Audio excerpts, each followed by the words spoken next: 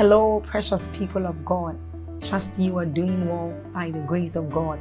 We thank God for yet another day to spend time with Him, another day to commune with Him. I want us to take a short exercise, and that is, I want you to click on that like button to help spread this good news abroad. I want you to help us share this good news, and that YouTube will also recommend this channel, this video to others, and they will also be a blessing.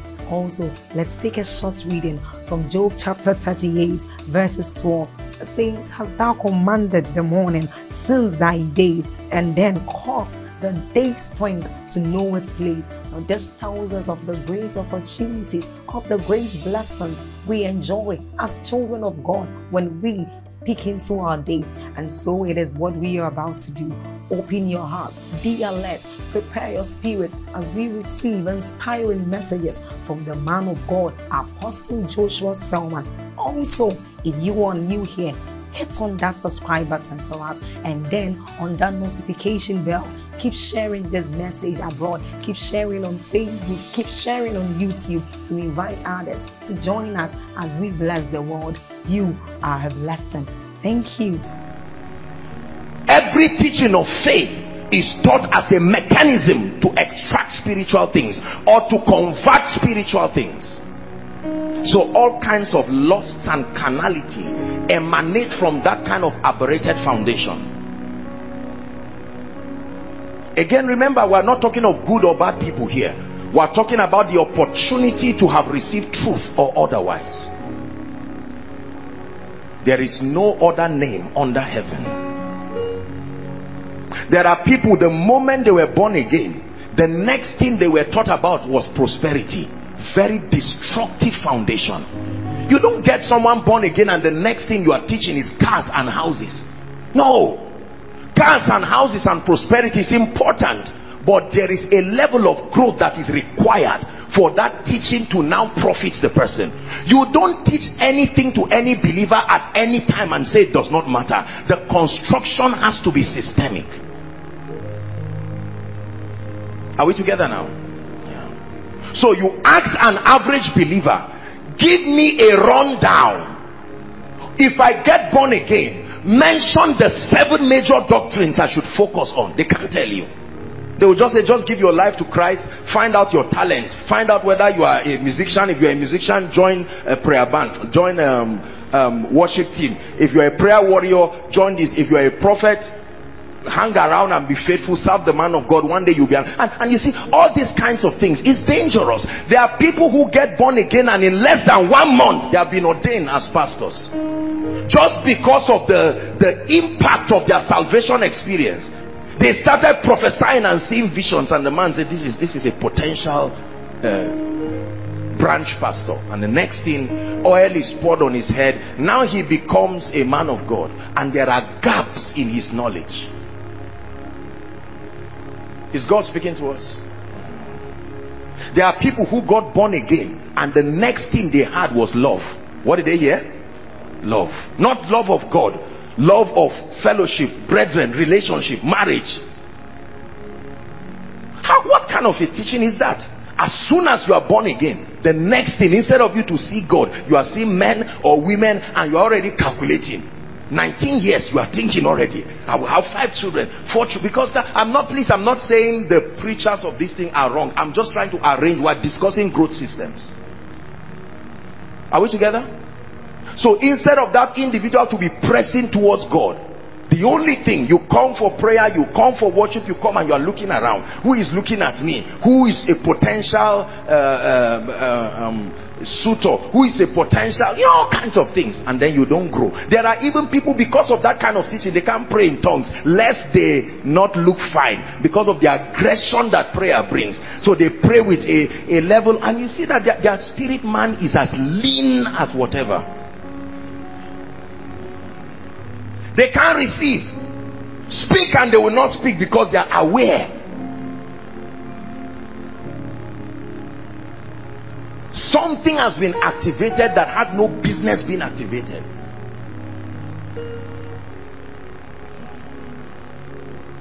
There are people who get born again and the next thing, pressure is put on them to produce results with their faith. Are we together now? And they don't learn that there is a law of process in spiritual growth. In 2 weeks they want to get a car. In 2 weeks they want to build a house. In 2 weeks they want to start wearing suits like the men of God, to prove that their faith is working. And to the degree to which they bring physical results, they are accredited by structures that have been set to show they are growing. So many people will go so far to borrow suits, borrow shoe, borrow everything, and bring a regalia that shows that the word is working. You don't like me this night? It's too early. There's a lot to talk about. This is just on point 1.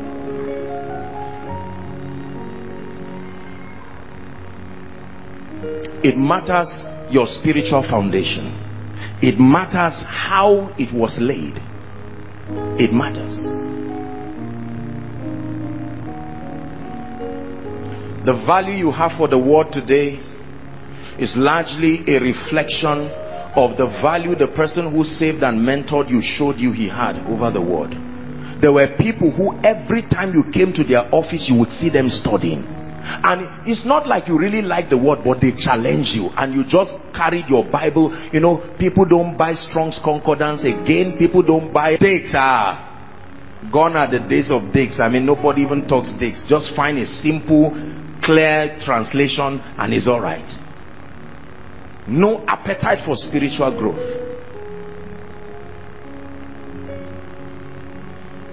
Your spiritual foundation is what will support you in the days that come. Your spiritual foundation is what will support you in the days when it looks like the word of God is not working. Listen carefully. The Bible says, Jesus himself speaking said, the wind came, the rain came on the structure and his foundation. I tell you why a lot of people continue to curse God on his face. Lord, if you are God, why am I still barren? If you are God, why am I this? Why did I lose a loved one? There is no difference between loving God and not even. I hate all of this. I prayed and prayed and prayed that I will not go to the hospital, but I still went. Lord, you are not faithful.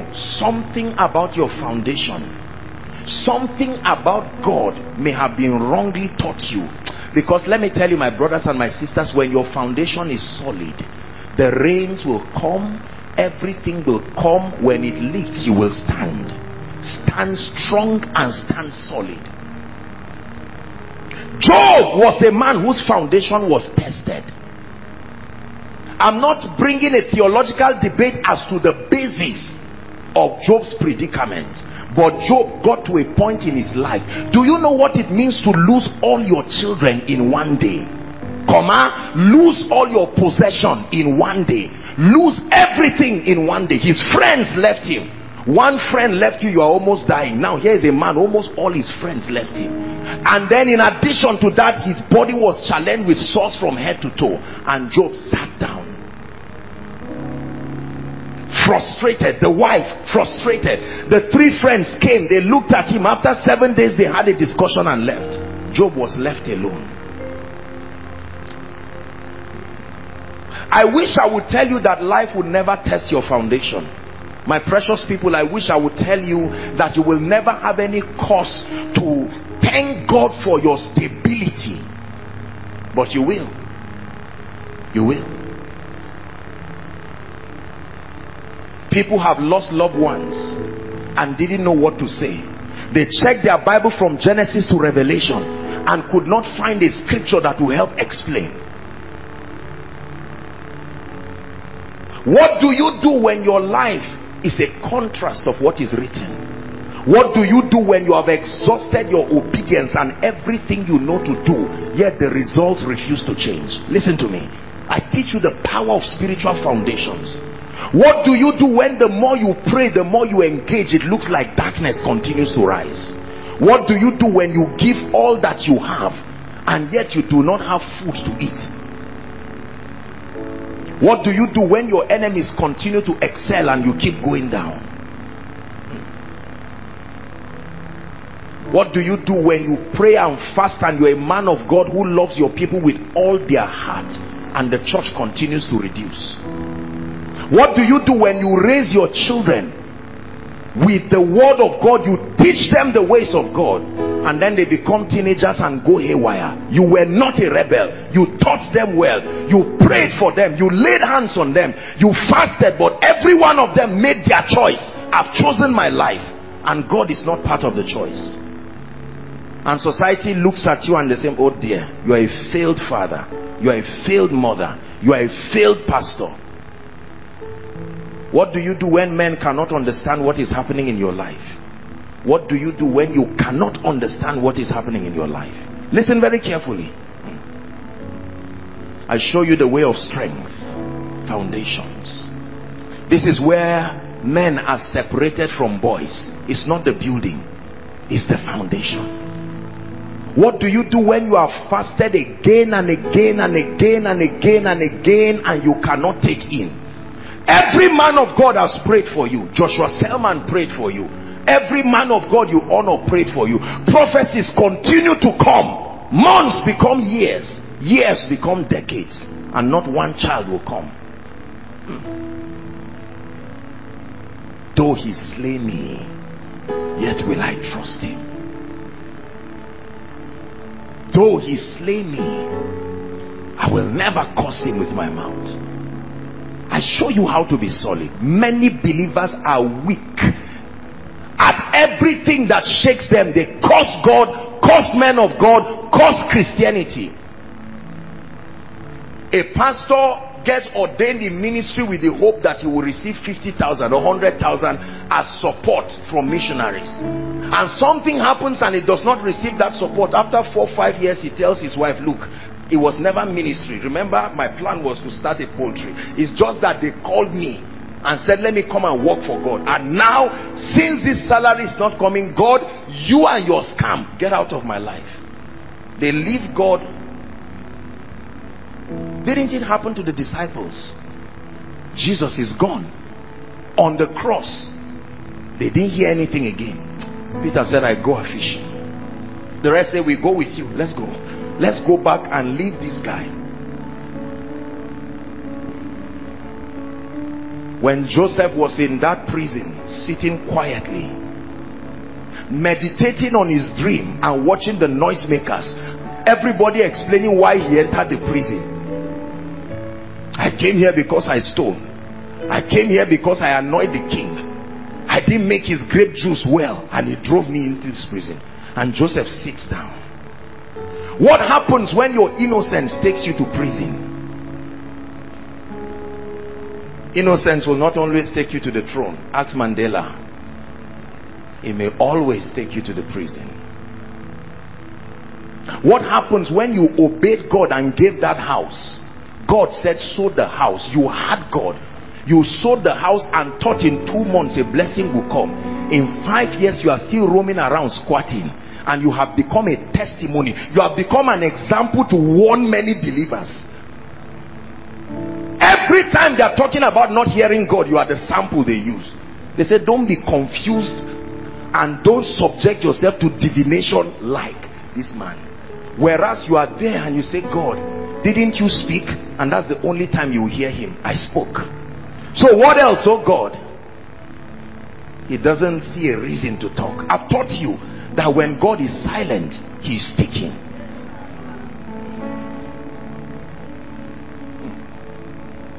Foundations are powerful.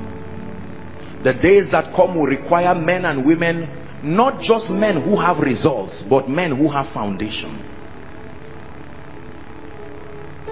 If your strength is in your car, your certificate, your ministry, koinonia, Joshua Selman, connections, you will never be able to stand.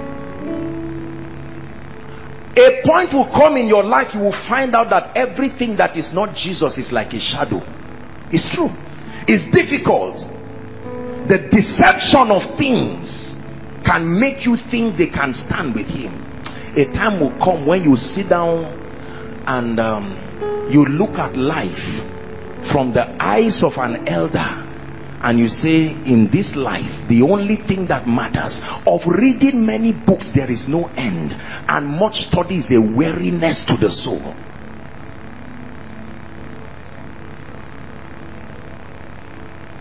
There is no other foundation than Christ. I know he will bless me, but what happens if he does not bless me? I know he gives children, but what happens if his child does not come? I know he gives prosperity, but what happens if I do not prosper? I trusted him and I saw a vision that my uncle would not die. Even when my uncle died, I was sleeping and I saw his spirit and I saw that he would come back to life. And I came back with a group of prayer warriors, you may be thinking, and we prayed for him and he did not come back to life. What happens when it looks like you have episodes of negative events, things that negate scripture? Do you have the stamina to still trust God? Or will you get distracted and your entire life is now trusting God for answers? That you get to a point where you are so matured and you say, Lord, I'm never going to discuss these issues. My love for you is bigger than them. I trust you so much, let's continue the training as if I'm not in the midst of fire. And God says, what kind of brand are you?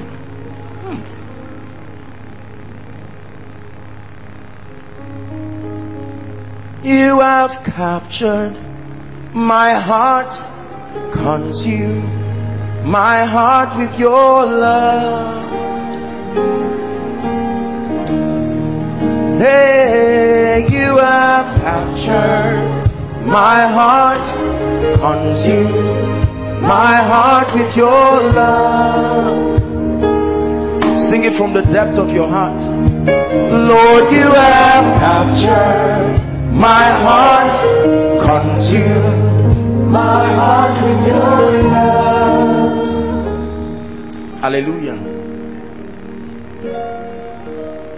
That a time comes when all your notebooks have become full and not one of what God said has come to pass. You are just writing. He keeps waking you every night as if he's fulfilling everything. Keep writing. In that book you wrote that you should have gone to your permanent site.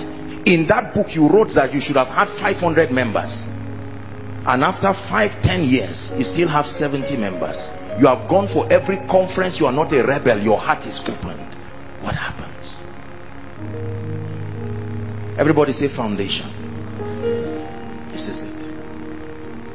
The strength of your foundation. While the winds blow, heaven is watching. Let's see what happens. Now all of a sudden they see the prayer warrior turn to God and say, Lord, let me tell you, I really hate you. Take this from me. Make sure the angels take it to the throne room. I hate you. Get out of my life and let me have my life back. God says, I love you, but I respect your will. You've made your choice. But there are others.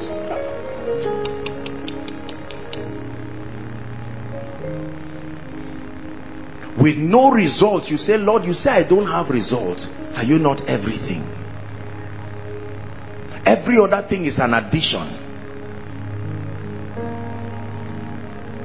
I cannot cry when I have you, because you are everything to me. Listen, you must get to a point where this is no longer a sermon, but it is true. I vowed a vow in my life that I will never get to a point in my life where I'll be offended in God. I will never get to a point in my life where results or no results control my hunger and my love for God. No. Too small a reason. If God never blesses me in this life again, I owe him my allegiance and my love forever. Can I tell you this? You may not have anything human beings call success. Truly speaking, let me tell you, if you have Jesus, you really have everything. It's just that the world may not see it that way, but you are rich in Christ.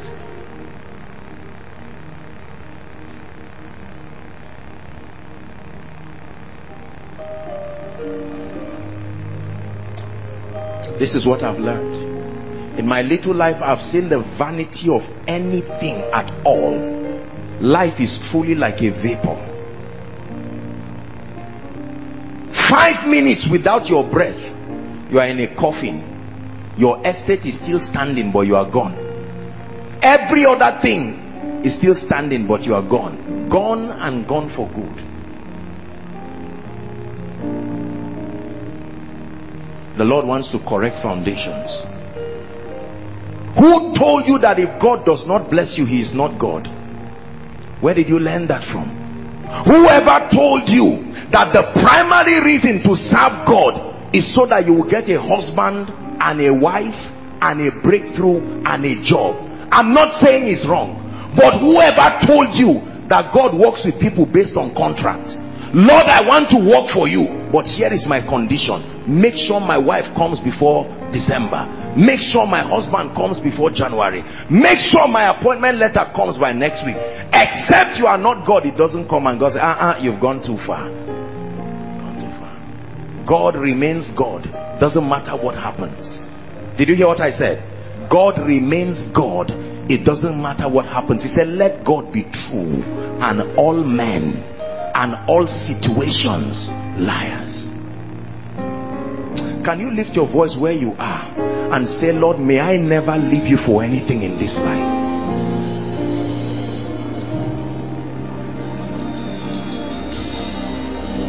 Let nothing in this life bring me to a point where I call you unfaithful. Let nothing in this life bring me to a point where I have reasons to probe your integrity. Not my results, not my failures, not my limitations. Too small a reason. You stand in majesty in a class all by yourself. My results have no authorization to validate your integrity and your majesty. If the church is never built, you are still God. If the child never comes, you are still God. Listen to me. I show you how to stand on a foundation that no power, no cause, no yoke can stand against. That I find you faithful, oh God, whether I understand what is happening in my life or not. I don't know why my father died. I don't know why I lost my mother. I don't even know why my pastor died. He was coming back from a crusade. Why will a man of God die? But I still count you faithful. I don't know what to say. To be your audience and then still praise God in the midst of them.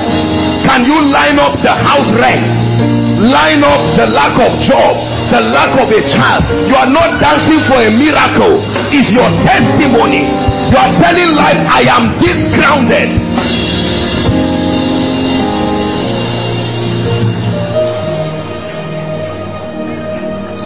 I am this grounded. I am this grounded. No food to eat, but I am this grounded. And Satan comes to stand close to you like the wife of Job and say, why don't you just curse God? Of what use is being a worker in the house of God when God will keep passing you and blessing strangers? When they will come for miracle service and receive and go back, and you are still a worker and he's acting as if he's not seeing you.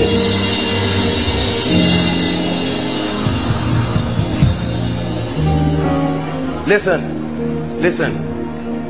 Many believers are not taught that when things don't work and you believe God, it is also faith. Faith is not only when results come. Sometimes faith is why you stand when results don't come.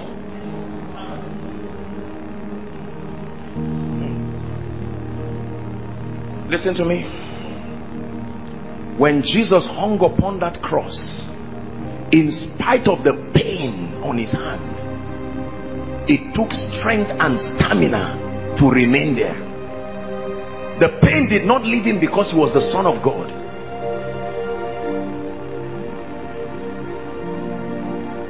Because many believers have not been taught that sometimes, listen to me, that sometimes on your path to growth, the weight of what is coming on you will test your foundation. Like a farmer goes to a farm. Just because you see blisters on a farmer's hand does not mean he's not healthy. It means he's hardworking. Listen to me. Let your interpretation about life and the dealings of things in your life be corrected tonight. Because there are many of you who are calling God names, whereas heaven is clapping for you. Earth is calling you faithless. Whereas heaven is standing at an attention and say, this young lady lost 4 people in 4 months and she's still waking up as usual to pray. Whereas some ignorant person will see you somewhere and say, where is your faith that 4 people are dying? Don't get me wrong, I believe in the blessings of God, but believers must be taught that the solidity, the stability of your foundation is tested when things don't work your way and you still call him faithful. I heard of a couple, not a recent story, from their wedding, happy. They were on their way to the reception and a truck just came and hit them, and that's how the husband died, with his bow tie right there. It doesn't matter whether it's a curse or it's a charm or it's an arrow, he's dead. What does such a bride do? You will think people will come to comfort her until you start hearing that she's a witch. That's what people will say. Imagine adding on that precious lady's pain. Instead of coming to comfort her, they'll say, we've always known this lady has killed her son. Aye. Life can be cruel. If you don't know your God and you cannot stand alone and praise him alone, if you still need a keyboard and you still need a bass guitar and you still need a music director, your foundation is small. There are times that your pain becomes a writer and it will write songs that only you can understand. Songs that are not supposed to make sense to anybody except you. Uniquely designed to praise God through your pain. I told God, there is nothing in life that will ever come to me that will make me look at God and say, God, why? Kai. No. Many people see the things that we do and they think it's because of the result God has brought today. No. The results did not come in one day.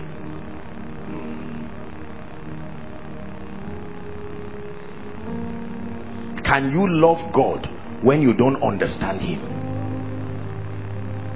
Can you love God when you don't hear him? Were you taught that a believer is not just one who receives results?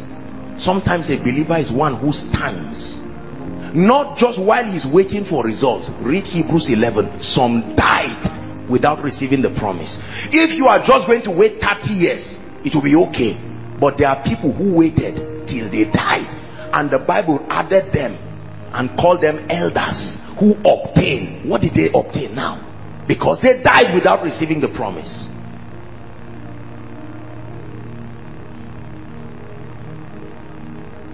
We need to teach a generation that God is not an ATM. We need to teach a generation that God is not a politician who is just a job giver. Remember, I'm teaching on growth. There are other aspects coming. We need to teach a generation that God is not just some lobbyist. No, it's God. In the beginning, God. At the end of your life, if I have God,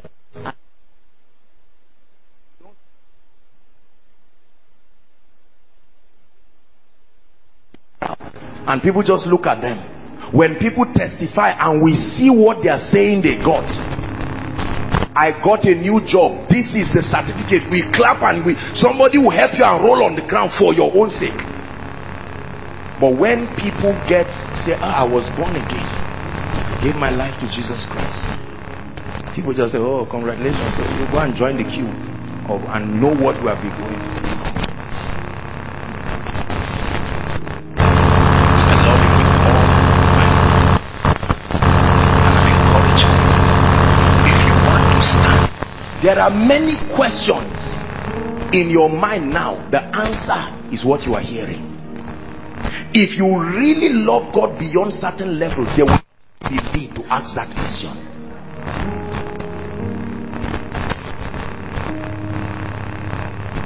Faithful and true. Faithful and true. It's the reason why many preachers cannot go to funerals. What are they going to say? What happens when you have conducted a miracle service and right after that someone dies and you are asked to come and greet the people? Now you and they say, Pastor, why did this man die? God is faithful, Lord. Even when you do not have answers, God is greater. God is faithful. He is mighty. What I go through or do not go through should never ever be written. Show His faithfulness. Please sit down. Your foundation.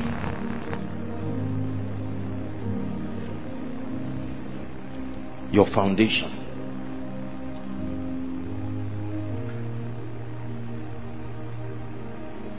Second Timothy chapter 2 and verse 19. Let's tie up this first point.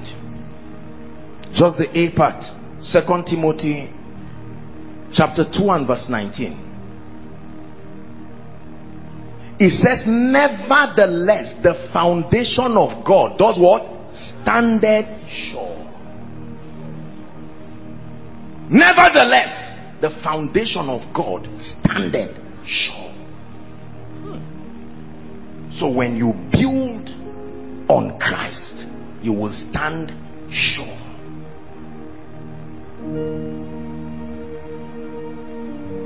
Growth systems. I needed to just walk this out with us so that we don't get excited because of the other things that I'm going to be sharing and saying, and forget the fact that if your foundation is faulty, you know, let me tell you this. Please look up. Honestly speaking, I get hundreds of text messages every day from people. You can imagine, because of the nature of what I do, people send me text messages from all around, just requesting prayer or just letting me know the things happening around their lives. And sometimes I use those text messages to gauge both the level of growth and the spiritual orientation of the people. I am amazed sometimes at how offended people can be over the matters that they think they are trusting God for a miracle for, that they have not yet gotten. People have sent all kinds of text messages to my phone abusing both me and God for not getting school fees. See that?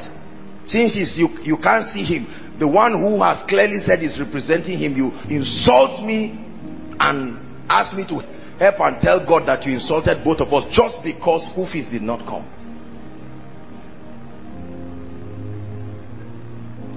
There are people who their panic and the text message is just because a child falls ill. Oh boy, the text messages they write, why is God doing this and that? I'm a giver, I'm a tither, why is he saying this? And then later on, maybe I'm in a meeting and you are not answering again. You see, this is the kind of thing I'm saying, and God is not faithful and blah blah. All for that. Solid. When the Shunammite woman's son died, the prophet sent Gehazi. He said, go and find out from that woman. This is a child that is dead already. When she met Gehazi, say, is all well? What did the woman say?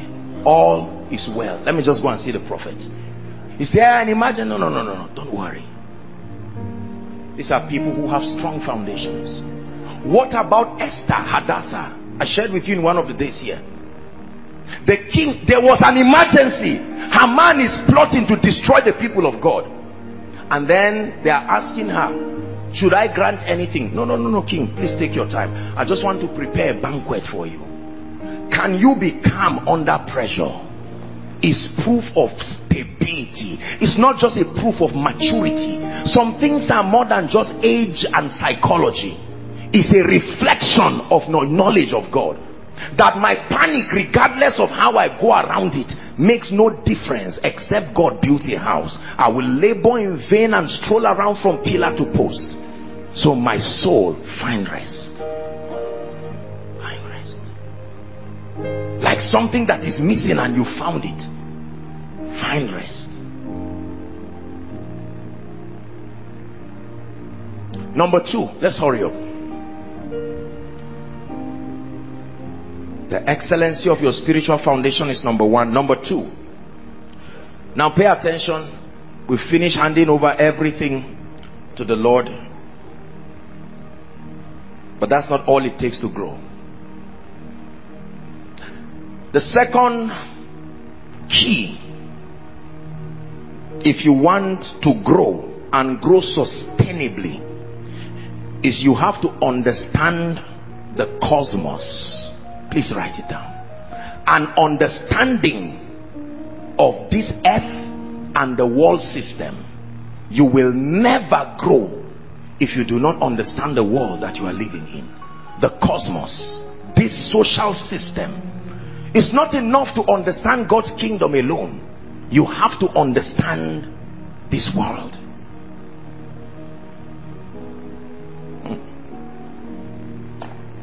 My God, how many believers are ignorant of the cosmos? We do not understand how this system works, and so we cannot thrive and grow. Jesus prayed a prayer, John chapter 17. We'll read a few scriptures here. Please pay attention and let's learn. John chapter 17, we'll read from verse 15 to 21. 15 to 21. Please look up, everyone. It's projected. This is the prayer of Jesus. How many of you know that when Jesus prays, it will be answered? I pray not that thou shouldest take them out of the world, but that thou shouldest keep them from the evil. Not from evil, from the evil. Next verse. They are not of the world, even as I am not of the world. Sanctify them through your truth. Thy word is truth. Next verse, to 21. As thou hast sent me into the world, even so I have sent them into the world. For their sakes I sanctify myself, that they also might be sanctified through the truth. 20. Neither pray I for these alone. This is where you come in now. But for them also which shall believe on me through their word. 21. That they may be one, as thou, Father, art in me and I in thee, that they also may be one in us, that the world may believe that thou sent me. Jesus is praying and he's saying that, Father, I'm keeping them in this system the same way I walk through this system. Their lives will be in the similitude of my experience in this system. Sanctify them, separate them, garrison them on the strength of your word. Your word is truth. Listen to me. There are many things the Bible says about this world. The earth, but the world, the social sphere. Most believers may know God, but they are ignorant about the world system. And many times, back to faulty foundations again, we are taught that once you know God, that's all and that's enough. As important as that is, you need to have intelligence over the world that you live in. The Bible tells us so many things about this cosmos, this social system. Let's look at a few of them. Number 1, 1 John chapter 5. Write down these scriptures. Please write all of them. Understanding the cosmos, understanding the world system as a spiritual growth system or a kingdom growth system. 1 John chapter 5 from verse 4 and 5. Whatsoever is born of God overcometh the world. The world again overcometh the world. So the world and the system can be overcome. It says, and this is the victory that overcometh the world, even our faith. Verse 5. Who is he that overcometh the world but he that believeth that Jesus is the Son of God. So the Bible tells us that this system can be conquered, that a man can rise above it. It's an information God is giving you, that regardless of how the world is, you have an advantage. There is a provision where the saints can rise above the grip of the world. 1 Corinthians chapter 3 and verse 18. 1 Corinthians 3 and verse 18, please. It's projected. If you can see it, please, let's read together. 1, 2, read. Let no man deceive himself.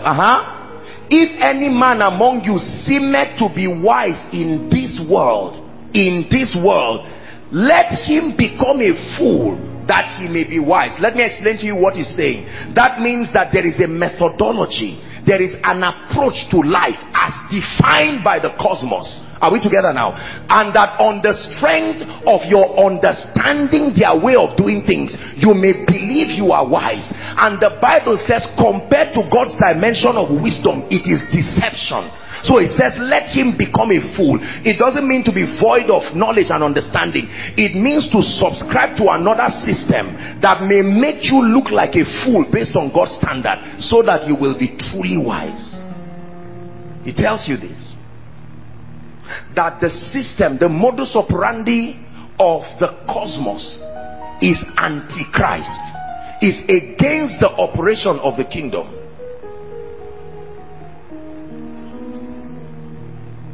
John 14:27.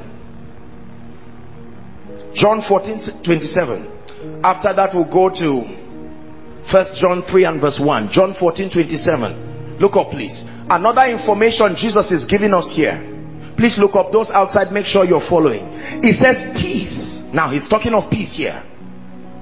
I live with you, my peace I give to you, not as the world giveth, give I unto you.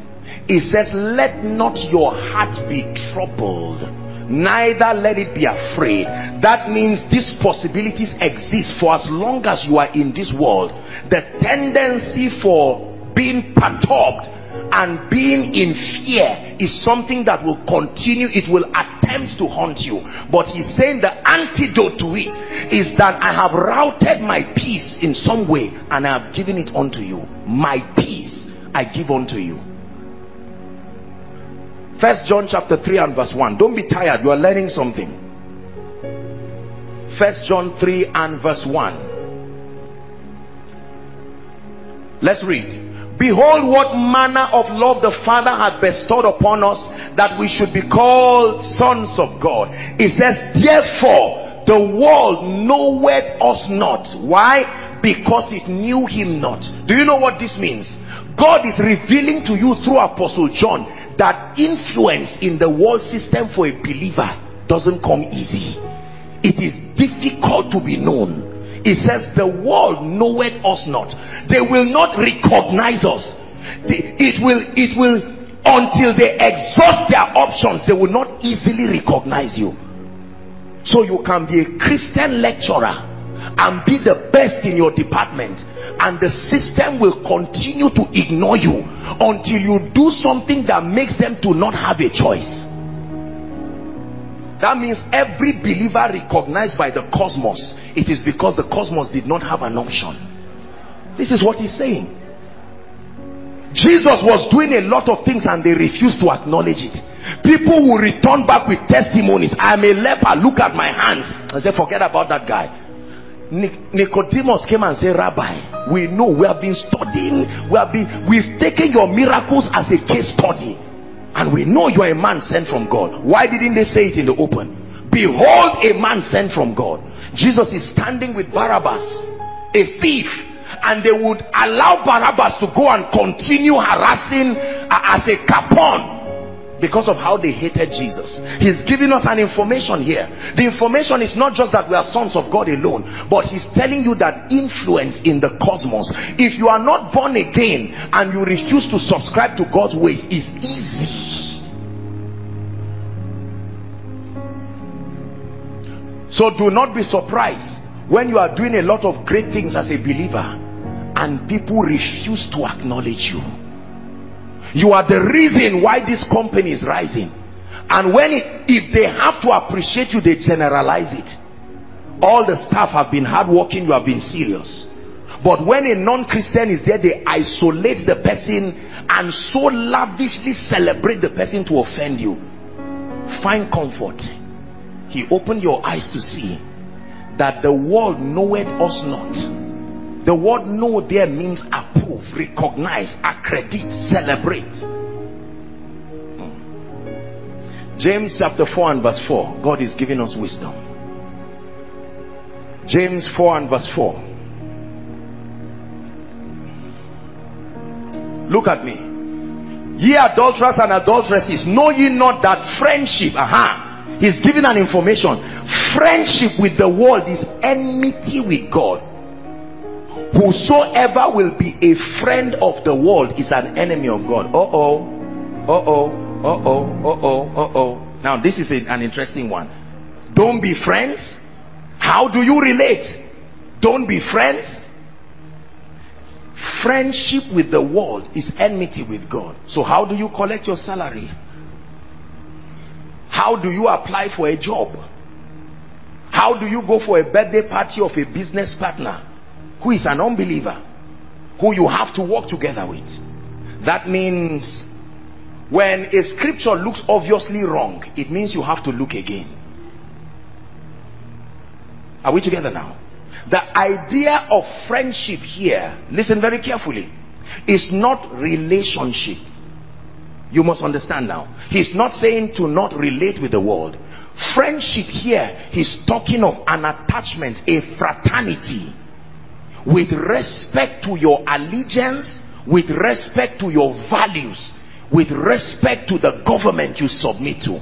This is the context that James is talking about. Because as you will learn, and you have learned here, that everything multiplies on the basis of relationship. Many believers have erroneously carried this scripture and they have rejected every good thing in their life. Why? Because the Bible talks of friendship with the world. He's not saying to not love non-Christians. No. He's not saying to not participate in non-Christian activities. That's not what he's saying. He's talking about the fact that no matter how you relate with these people, it is important for you to understand that anything that threatens your convictions, your values, and ultimately your allegiance to God is fighting him in your life. Are we together? Two more scriptures and then we'll tie this up. 1 Timothy chapter 6, 7 and 8. I found this scripture and it blessed me so much. 1 Timothy 6 and then 7 and 8. We would have started from 6, but no problem, we'll hurry up because of time. Look at this. Apostle Paul is giving us another information about this world that we need to learn. What's the information? Read with me. For we brought nothing into this world, and it is certain that we can carry nothing out of it. Now this is a very good information. What is the information? You brought nothing into this world, and on your way out you are not carrying anything you found here out. Verse 8. And having food and raiment, let us therewith be content. Now listen very carefully. That means he's trying to tell you that while you interact with the cosmos, that you should be able to prioritize your life in a way and manner that does not allow you forget that all of these things, the cars and the houses, is simply supposed to define your comfort within your stay. Are we together? It's like renting a room in a hotel because you are there for 1 week. If all of a sudden you get so obsessed with the activity of that hotel as if you are not going to leave again, 1 week will clock and you did not even maximize the stay. The purpose of renting the apartment is to allow you either have a meeting or rest or do whatever you have to do. So he's giving you here a mindset of contentment that comes from knowing. It tries to give you the understanding of a pilgrim, that nothing other than God is worth dying for. Are you getting the understanding here now? Yes. So by the time people act as if they would die for money, as if they would die for position, as if they would die for this is what they are violating. We brought nothing. There is no child that was born with an ATM. You came out from your mother's womb and said, this is my ATM with my name, I brought it from heaven. No. Nobody came with a key to any house. Nobody came with a Mercedes-Benz key out of his mother's womb. No.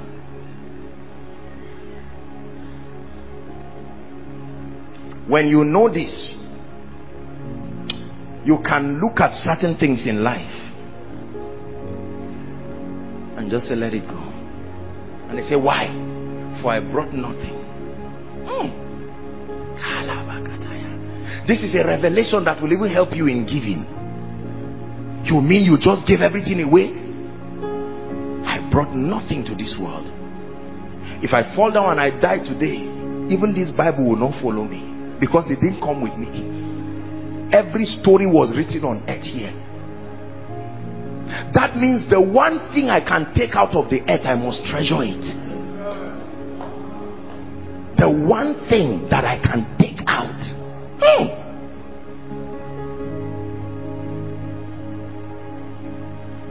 Believers, let's not live like fools. We must understand the cosmos. Thank God for money. Thank God for cars. And let me tell you this, do not make a mistake of thinking I'm endorsing poverty or failure. Far from it. This teaching was designed to cause you to grow. This is how we grow, by being prepared to lose things. Nothing in this world should so possess you that you cannot lose it. That is a devil and that is a curse. Joshua Selman, the Lord has a need for your car. Let it go. Oh God, it's yours. The Lord has a need for your house. Let it go.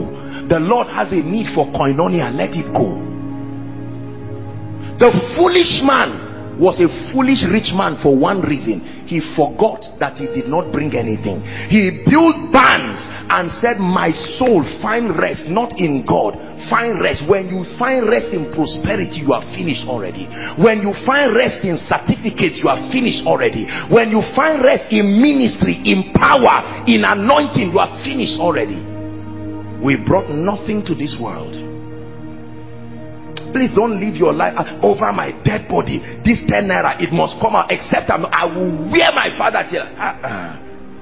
That kind of mindset is the mindset of somebody who does not understand the cosmos. When you know you brought nothing to this world, then you will also know that you must make sure that by the time you are leaving this world, you will leave empty. So why are you holding on to many things?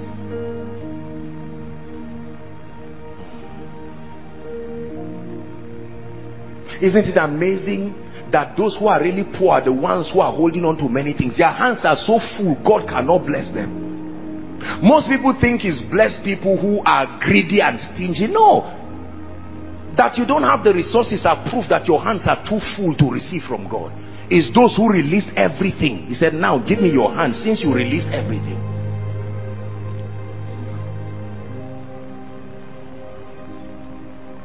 Understanding the cosmos. I promised you 2 more scripture. Let's hurry up. John 16:33.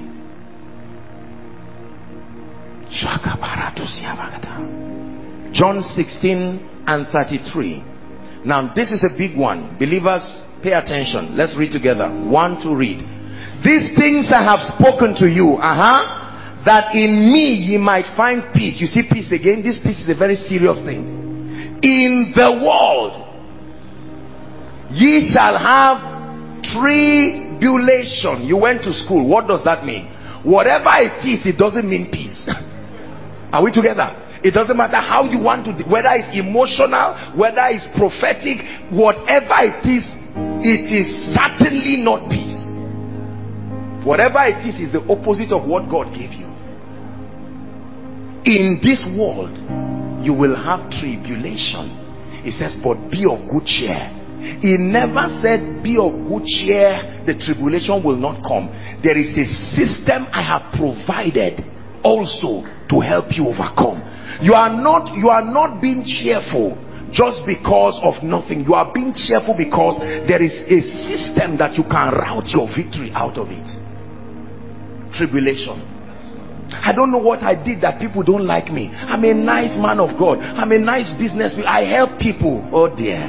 Welcome to the world of men. Listen, the condition to go through tribulation is that you are alive.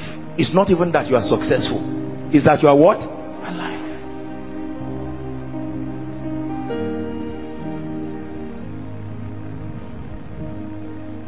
I am amazed at how many believers fret. You know, I've shared with you my story. Years ago, it used to bother me a lot every time I'm misunderstood, and every time people, you know, don't seem to be comfortable with me. I wonder and I say, oh, look at, I'm very sincere, my heart is well-meaning, what is all this nonsense? Until I learned there is a heavy price for greatness. Let me educate you tonight, my brothers and sisters. If you ever believe that just because you are sincere, well-meaning, nice-hearted, wonderful, loving, soft, godly, and then the world will have that regard for you, please wake up. Jesus gave us this information. Welcome to the world. It says if you are in the world, if you go out of it, you don't need to worry about this. So whilst you've been praying for long life and God answered, you better learn what will happen while you are living long. You will be amazed to see people who disregard you and will go out of their way to show you you are nothing. Welcome to the world of men. You will be amazed to know how many people will look at your messages and say this is nonsense. You will be amazed at how many people will see your sacrifice and say this is nonsense. What is there in having 3 children? What is there in being great? What is there in a PhD? I thought you would think everybody will celebrate you in this life and love you. No. Let me tell you, believers learn this, because you see, as believers, I hope, am I boring you tonight? Please learn this. You will need it in your life. You know, most of us as believers, we are surrounded by ourselves. So there is a culture that we grow with for many years. Everybody is wonderful. Even someone who doesn't like you really likes you. You get what I'm saying? So there's nothing like anger and fight. When somebody say I hate you, it just means you annoyed me now. We are used to that soft brotherly warmth, and we take that naivety to this strange world of wolves. We'll come to that scripture. You will find out that those that are in this world are not just men. There is a name God gave them, wolves. You study from National Geographic Channel what wolves can do. Wolves are not friends. Do you keep a wolf in your house? If another prophet was speaking, you would think maybe he drank wine like Noah or this. This is Jesus speaking.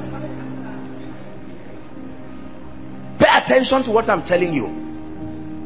Because the moment believers step out of this place, you are sincere, and for the first time, you've been hearing that they hate people. Now you are seeing somebody face to face. I hate you. Period. Why, sir? This is even why I hate you again. And you call Joshua Selman and say, what is this? I thought there's anointing for favor. How is this supposed to work? Ask Mary what favor did to her. Was it not because of favor Mary got into trouble? As soon as Mary was declared to be favored of God, the first thing that hit her was a scandal. Who is the real father of this child? Is it a ghost or a rabbi? Say, I'm a virgin. Virgin of where? And the Bible calls that favor.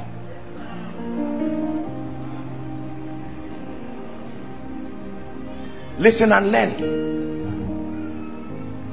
You will stand in a place where they are giving bribe. Everybody is bribing, and you say, no. No, I love Jesus Christ.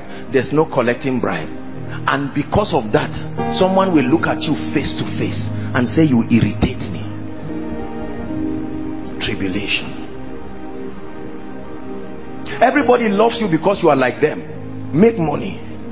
Get a job. Bring a new car and dance around and say, brothers and sisters, this is the faithfulness of God. The year of extraordinary fruitfulness. We are just in May. By next week, you will find out that there is now a problem with your shoe. there is now a problem with your worship. Have you been taught that everybody should not like you? Have you been taught that it is okay to be controversial? Have you been taught that just because you are not loved by all, just because there are people who trivialize your value, it does not mean you are valueless? Learn this and be strong on time before ignorance crushes you. Many people will give up their success because of what people are saying, and it's the same people that will run and carry it and say, thank you, it was a strategy, I was hoping you would drop it so I will pick it.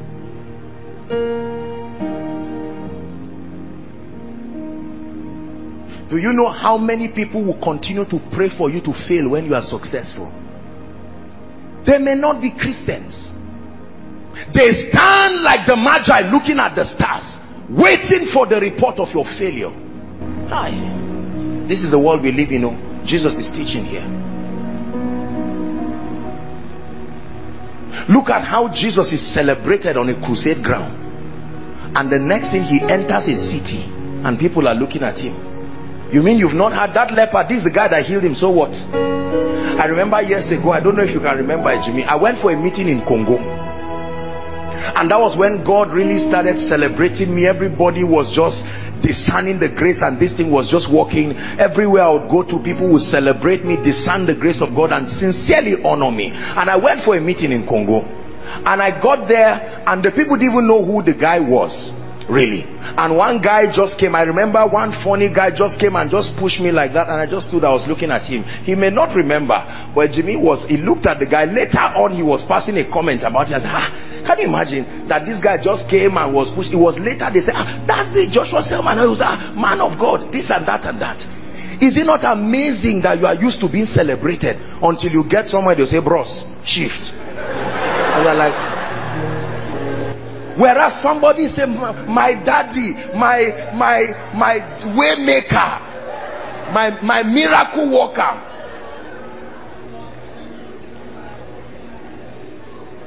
You think everybody will call you King of Kings until you get to places where they will not call you King of Kings, they will call you Beelzebub, and they will say it to your face. If you don't know this about the world, you will die of heart attack. You will hate success because the burden will be too much. You will say, I was better off by myself. Hallelujah. Now let me tell you the funny part. There are people who will now be educated on who you are and say, so what? You would think people would just know that, oh, this is Pastor Alpha, this one. Oh, sorry, you are the one I've been hearing. Say, so what? Well, how did you bring bread for me? What did you? I beg, please. I've had the privilege of meeting certain great men and women of God around the airport, and a few times, especially on my personal trips, I've met with them and I've tried to look for a seat just to come and greet them, and I've been surprised that some of those who were with them in maybe the lodge or wherever did not even recognize them and can push them and say everything, and that person, and you sometimes you can see the offense. You're like, you don't watch TV again, you don't know me, I don't know you, please, I'm looking for my... Let it not surprise you, my brothers and my sisters, when people disregard you. It is part of the things you should expect walking in the world.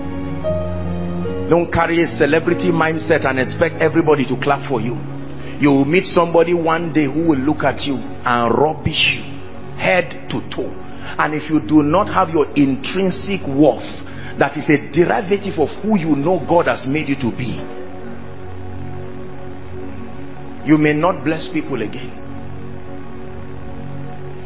Growth systems. Is someone growing? One last scripture.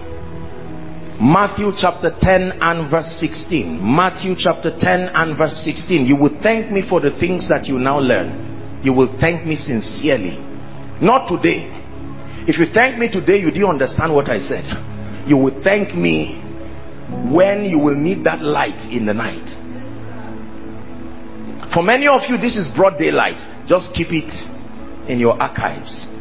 The night will come when you will be the youngest manager of your corporation, and you will need this message. You will play it again and cry and say, Lord, thank you for preparing me. Behold, now this one, he now didn't say you are in the world. He said, I send you forth as sheep in the midst of wolves. Eat sheep. They don't relate. They eat sheep. When wolves see a sheep, they will tear it into pieces. Because you are a sheep, also be a dove. Be wise as serpents, harmless as doves. All this is because you are a sheep. Because you are a sheep, become a snake too, and become a dove. This is an advice. Being a serpent, you are not a serpent. You are not a dove. Borrow the quality of a serpent and a dove to make you an effective sheep.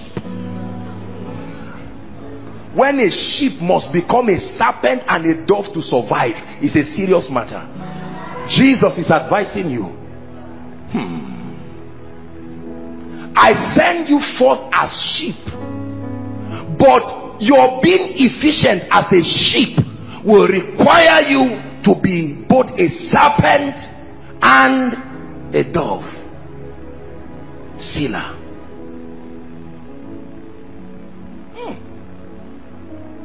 You mean I must go that far to be a sheep? I must first be a serpent, then I become a dove? Yes, sir. All because my enemy is a wolf. So it takes being a serpent and a dove to overcome a wolf. It doesn't take just knowing how to run. Notice that the serpent is slow, the dove is fast. All of them are required. The serpent looks cunning, intelligent, skilled. The dove is very innocent, many times naive. The purity of conscience. And yet the serpent is not ignorant at all. Serpents don't chase you. They will disguise you, come near, they hit you with their venom and let you to die. They just watch where you die, and then they slowly come to you and swallow you. They make sure that they swallow you where they can hide for a long time till you digest. You will never catch them. You won't see the trace. They don't bring blood out of you. There is no trace. There is no evidence. Other animals will eat and leave the bones. You can trace it back to the mouth and catch it and say you are the one who ate this. A serpent will finish you and you will not see anything there. And Jesus said, be it to survive.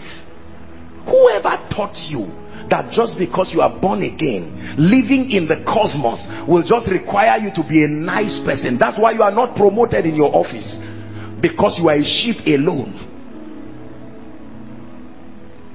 And you stood up before your boss and said, I'm a Christian, I won't collect bribe, I stand for Jesus. You are right, but you are not a serpent. You are out. There was a way to have done it, and you called it boldness, but it was not the wisdom that was required. There are many believers who have done what they believe to be zeal. They have done many things that looks like standing for Christ. I remember I had a friend years ago. We were on our way going to Jos. Very zealous, funny friend. And then from nowhere, and they were non-Christians. You know what I'm talking about. Real fanatics in that car that can almost slaughter you in a moment. And we were somewhere there, and I was just praying that we arrive safely. And this my friend, who is a sheep that cannot be a serpent, just shouted, praise the Lord. And then the gentleman began to teach, and the way he preached, he began to call, you know, the leader of that religion and all of that, and he called this and was insulting the person and insulting and saying a lot of things. there was silence in that car. I knew. I started thinking of which mystery I know. What is the mystery of exemption? What is the key? How did Daniel escape the lions den? When you are a sheep without being a serpent and a dove, you are in trouble. Do you know, at the end of it, sincerely, I tell you the truth and I lie not. If I'm joking, I'll tell you I'm joking. They were almost going to park us in a mosque to slaughter us. The driver started chanting something in anger, and someone seated in the car too started chanting in anger. It's like something, you know what I'm talking about. This is an insult, this is that, and he does not even understand Hausa. And then when he finished all that sermon, he said, I have a brother here who will round up with closing prayer. Me. Closing prayer.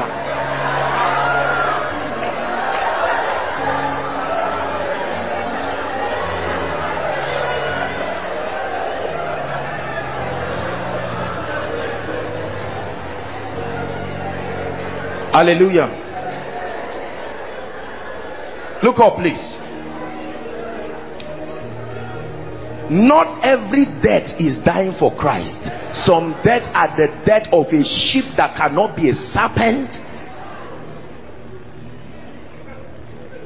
It took the grace of God for us to arrive just in peace. And I told myself I will never travel with this guy. I was not afraid of death. It was you I was seeing. Who would teach you?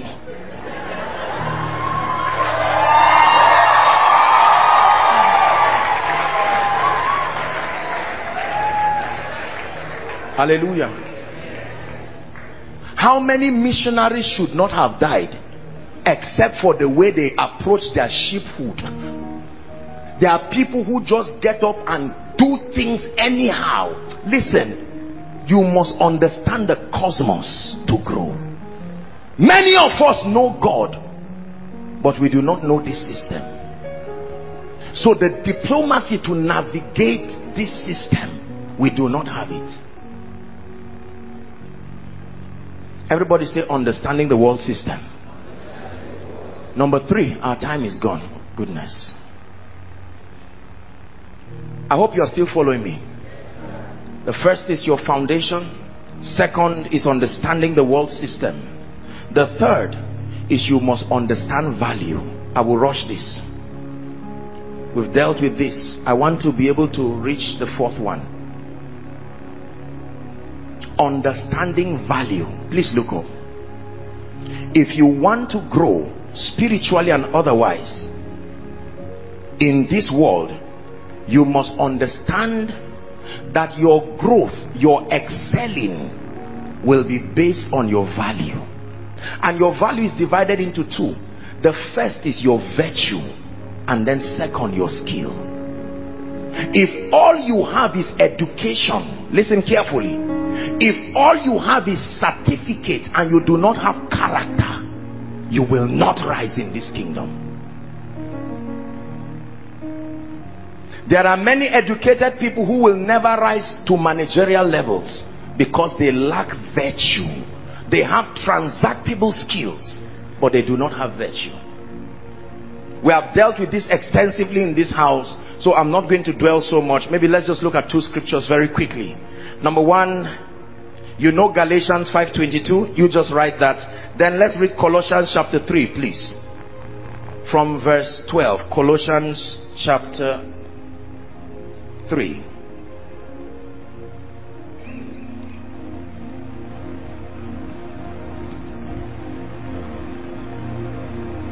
I really want us to read. Put on therefore, okay? And then please prepare 1 Kings 7.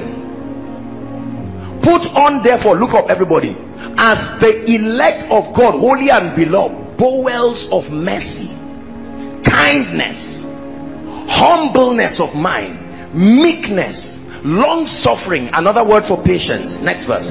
Forbearing one another. These are virtues that you need to possess to be great and to sit at the zenith, the pinnacle of all that God has ordained for you. If any man hath a quarrel against any, even as Christ forgave you, also do ye. Next verse. Above all this, put on charity. The Bible calls it the bond of perfectness. Let's stop there. Character. Many people have degrees, but they lack character. You must have solid character, the fruit of the Spirit, to be able to rise. There are people today who are employed because of their degrees, but promoted because of their character. When everybody has what you have, your character is what distinguishes you. It may be one of the reasons why many graduates do not have jobs. They have the technical skills, but they don't have the character that can back it. You can't trust them.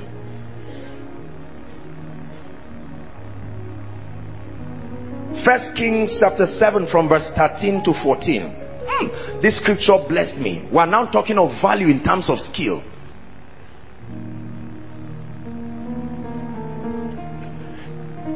We'll read it together, 13 and 14. Everybody read. And King Solomon sent and fetched Hiram out of Tyre. 14. He was a widow's son. Who cares? But the Bible is telling you something, that the king sent for a man. He started his life as a widow's son of the tribe of Naphtali, and his father was a man of Tyre, a worker in brass, and he was filled with what? Wisdom and understanding and cunning to work in all works in brass. And he came to King Solomon and wrought all his work. He started as a widow's son, but skill took him to a point where Solomon said, come and work for me. The Bible captured that information. He was a widow's son. His father taught him, because his father was a craftsman and died. And although a widow's son, his skill bailed him out now to be in the palace. He didn't look for the king. The king, that means every king is searching. You say nobody is looking for me. It's not true. You are not the kind they are looking for. King Solomon sent for Hiram. Said, come, prove your skill, prove your worthiness. Nobody finds a skillful man with character and cannot forego any other excess to keep that person. It's true.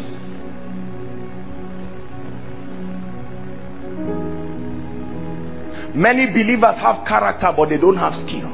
Character is important, but it's not character that turns products into services. It will take skill. Nobody will bring into their company to come and destroy them, and the only thing you are doing is praying. That's important, but they didn't hire you as a prayer warrior. They hired you to be productive. You can tell them everybody who is stealing in the store, no problem, but what result are you producing?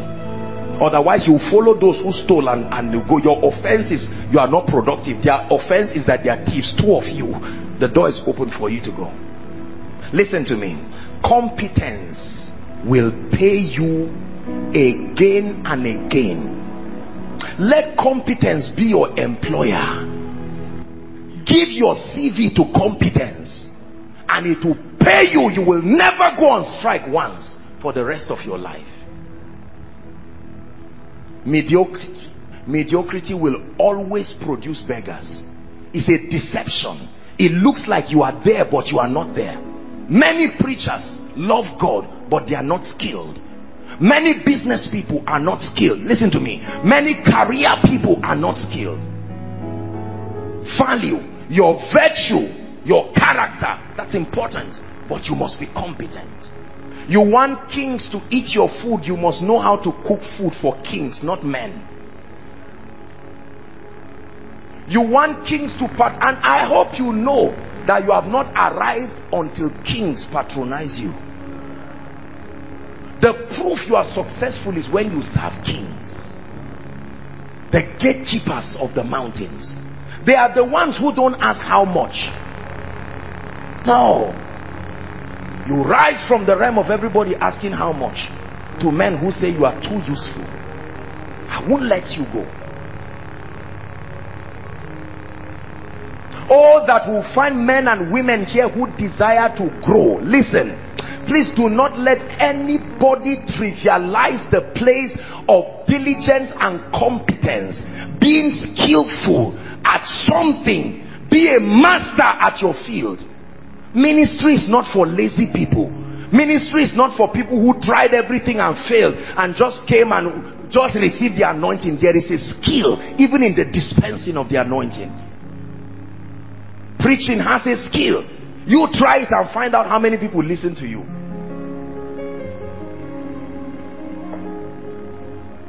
Africa, let's wake up. Our incompetence will continue to whip us again and again. We compare ourselves with ourselves. I am better than this, I am better than that. If you get 10 over 100 and you are the highest, you still failed. You are just the highest of the failures. Listen, you must be competent from a global reference. Benchmark yourself globally. Don't benchmark yourself within your territory. Sometimes our territories are so mediocre, we don't have to do much to be that recognized.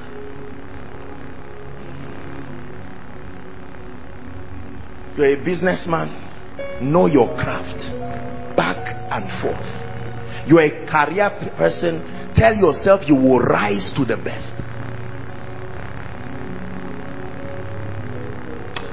The confidence that knowing a thing gives you is something only God can help you understand.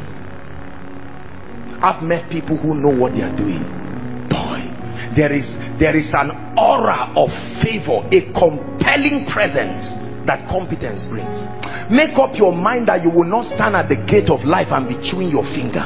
No, pay the price. Avoid premature manifestation. Sit down, get something that even kings will give you a right hand of fellowship. They will say, we are great, but you have seen all of us, we have not seen all of you. Welcome. They will welcome you by themselves. You are a tailor, sew well. You are a farmer, farm well. You are a public speaker, speak well. You are not the only one there, and you are not going to pay yourself. Respect those who will hear you. Don't talk in a way that only you will understand. Are we together? You are a scholar, don't be lazy. Stretch to the zenith of your profession. Say, I will be competent. Say it. Competence is more than a desire. You must outsource the information that give you an advantage in your field. You are the best because of the scarcity of what you know. Don't find the things that are general. Find the things only few know. That becomes your edge.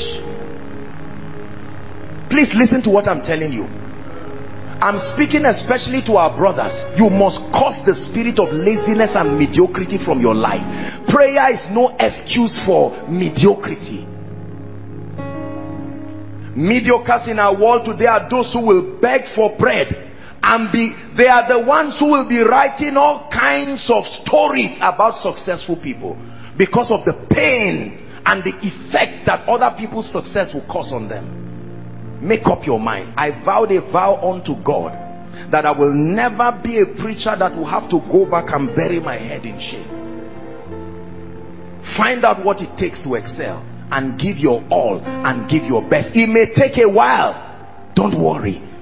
Conquer pain in your life. Do not ever let pain be an interruption to your success. Pain does not kill. Burn the candles if you need to. Listen to me. Burn the candles if you need to. Wake up in the night if you need to. Buy the books. Take the certifications. Go for the trainings. I can cook. For who? Who can pay you? I can sew. For who? I have a hotel. For who? A restaurant. For who? I'm a good preacher. Who can listen to you? Can men of God listen to you? Or is it only those who want to be born again? I'm a keynote public speaker who can demand you so much that no price of hosting you becomes too much. Listen, you know you are valuable when no amount placed on you becomes an inconvenience. The moment people begin to compare price and you and say, "Kai, is this not a bit too much?" is proof that you have plateaued on your value. Step up. There are people that there is no amount to host them that becomes a waste. Their presence is like the presence of God. 1 hour with them, you must change. You will never be the same. It has nothing to do. Your own is to just make sure you are in contact with them. The excellency of the information they supply you will beat your ignorance to its knees. You will think you are just going to receive 1 or 2 things. Oh goodness. In 5 minutes they will embarrass your pride by making you see how ignorant you are. When you become like such people, Gentiles will come to your light. You hear me challenge you all the time. I will never become a pastor of weak people. I've taught you how to pray and know God, but I want you to be successful. Why must they think about you when they are downsizing? It's a reflection of your value.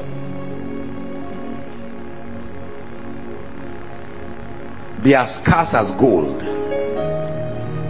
The same way people queue in front of a filling station, they are not complaining. The pump does not talk. They need the oil so much. They need the fuel.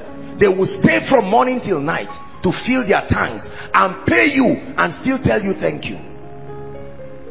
May God make you so valuable in the name of Jesus. Preachers, be so valuable and you will never beg for bread. Your blessings will come from the people you have raised. You are not raising anybody, there is no bread for the future. Listen to me carefully. You are not raising anybody, there is no bread for the future. There are men of God who are recycling the same kind of knowledge. Those who are growing know where they are getting it from. When they are blessed, they will go there. Raise men. When people complain all around and say, why should people be blessed? Why should a young man be blessed? What are you saying? When you raise people, they become too grateful to ignore you.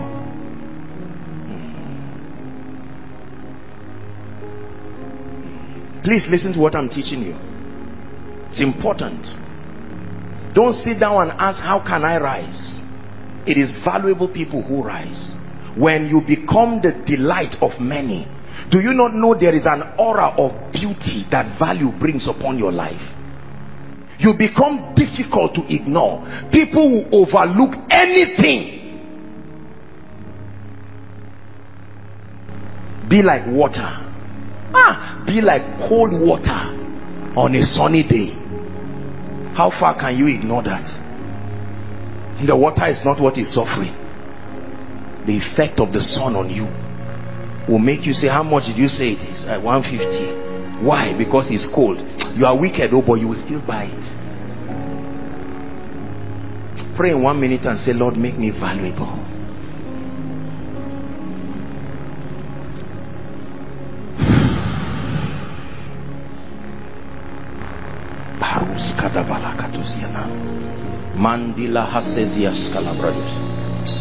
Make me valuable, oh God.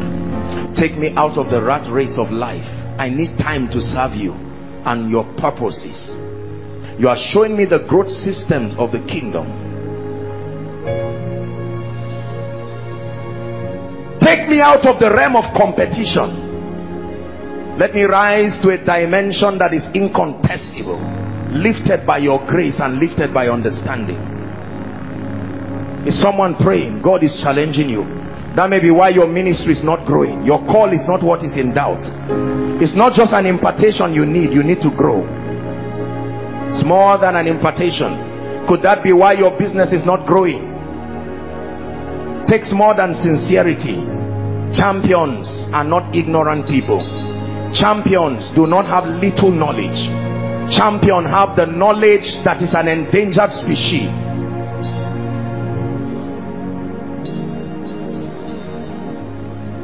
Make me skillful. Skillful. Hallelujah. Listen, before I go to the last place, our time is gone, but please spare me a few minutes. You need what I'm about to share. This is the highest discussion of all we are going to be discussing today.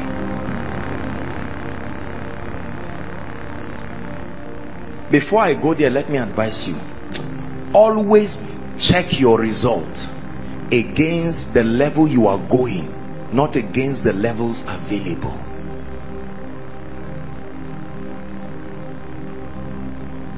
When you preach as a man of God, listen to your messages again. Not just to be edified as a sign of humility, but also to learn. Oh, the people were following, but I can discern that I lost them here.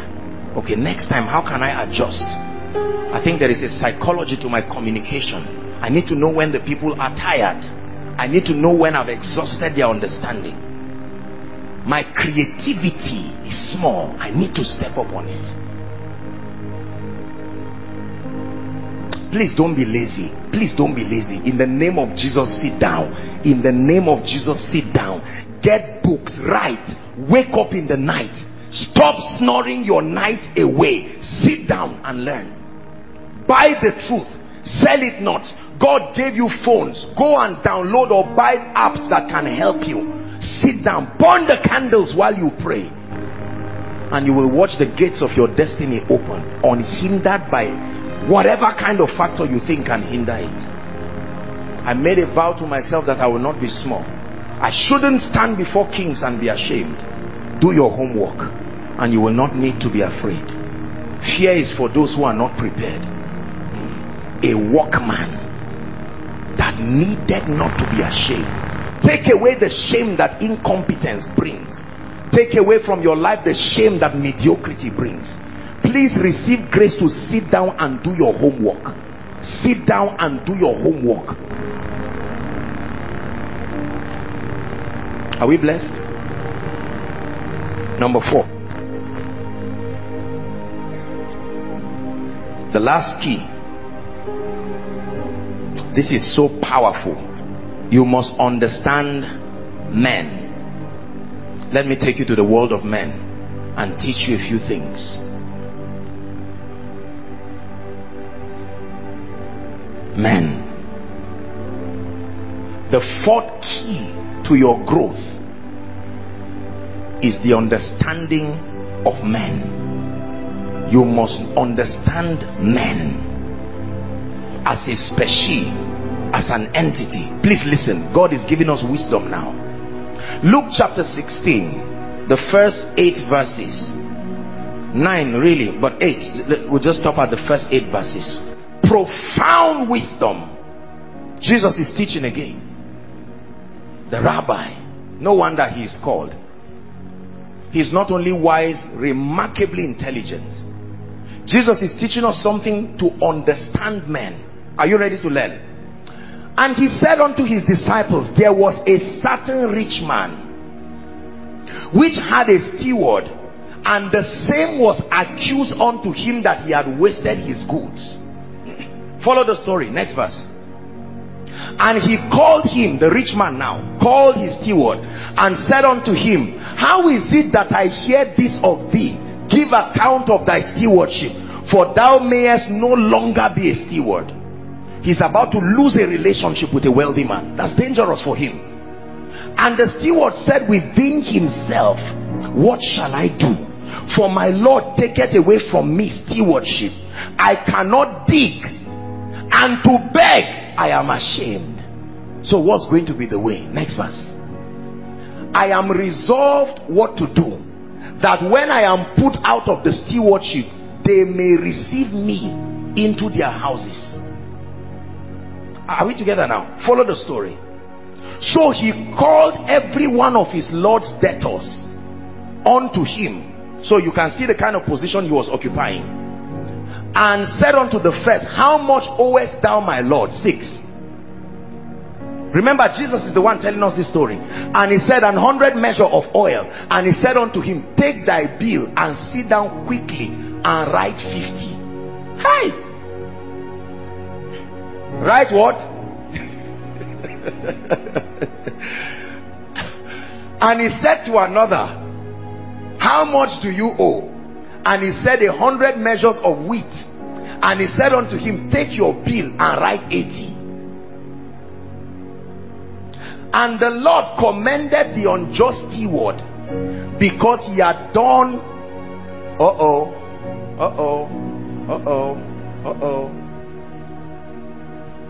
I'm glad that I'm not reading from one zodiac book. This is your Bible, you have it. And the children of this world are in their generation, talk to me, wiser than the children of light. That's the message. The morale is not his approach. The morale was his idea. The method was wrong. The wisdom was not how he did it. The wisdom was the fortitude to understand that I'm about to lose something, but I've not lost it if I have relationships. So he said, whatever I can do very quickly, because the secret to my continuity is in the hands of men. If I lose one man and I gain his friends, I still have him. Listen carefully. And he was commended as being wise. His dubious attitude was not the wisdom, the discernment to connect with people and use what is a representation of favor. God told us what to do. The moment you have opportunity, use opportunity to build relationships. You preserve opportunities by investing opportunities in relationships. Listen carefully. You must understand the world of men. Woe betides anybody who does not understand men. Your wealth is stored in men.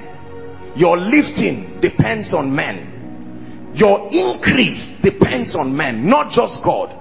If you know God and you don't know men, you will still stay small. Understand men, growth systems. Let me teach you 3 dimensions of understanding men very quickly. Number 1, learn the expected behaviors for every environment. It's called the law of protocol.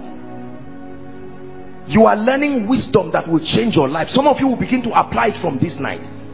Every environment has a system of protocol, has an expected behavior.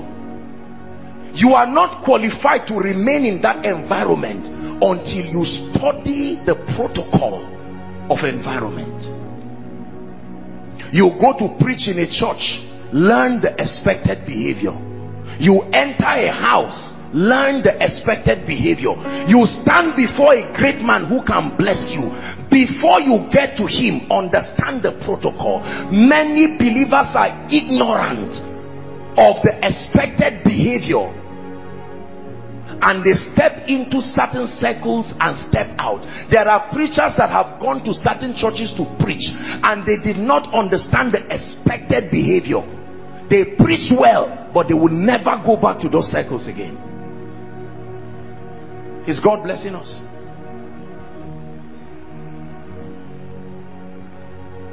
In Jewish days, when you came to someone's house from a long journey, you were never allowed to enter with a dusty feet. You would stand outside, and their way of honoring you was that they had men servants who would come with water and oil and a sponge. They would wash your feet and clean it with oil as a proof of honor. And then you are now authorized to get into the place to stay. It's a principle. Many people do not know expected behavior. You meet a wealthy man and they tell you this is a millionaire, and he says, sir, anything for the boys? Sorry, yo. He will give you something, but you lost the relationship. What he gave you will finish, because you just showed him that what he has is greater than him in your eyes, and he said, you have it and go. Everybody say expected behavior. You can't be going for a job interview and dress as if you are going to a movie theater. There is a persona. There is a protocol. This our ignorant generation, we don't have regard for these things. You're going to submit a proposal for a business that is worth 100 million naira, and you enter with palms and a shirt that is a bit torn and say, I'm a free person. You are out. No right thinking person born of a woman and trained under an intelligence system will host you. I've taught you that appearance is the seed for acceptance. You minimize controversy when you appear well.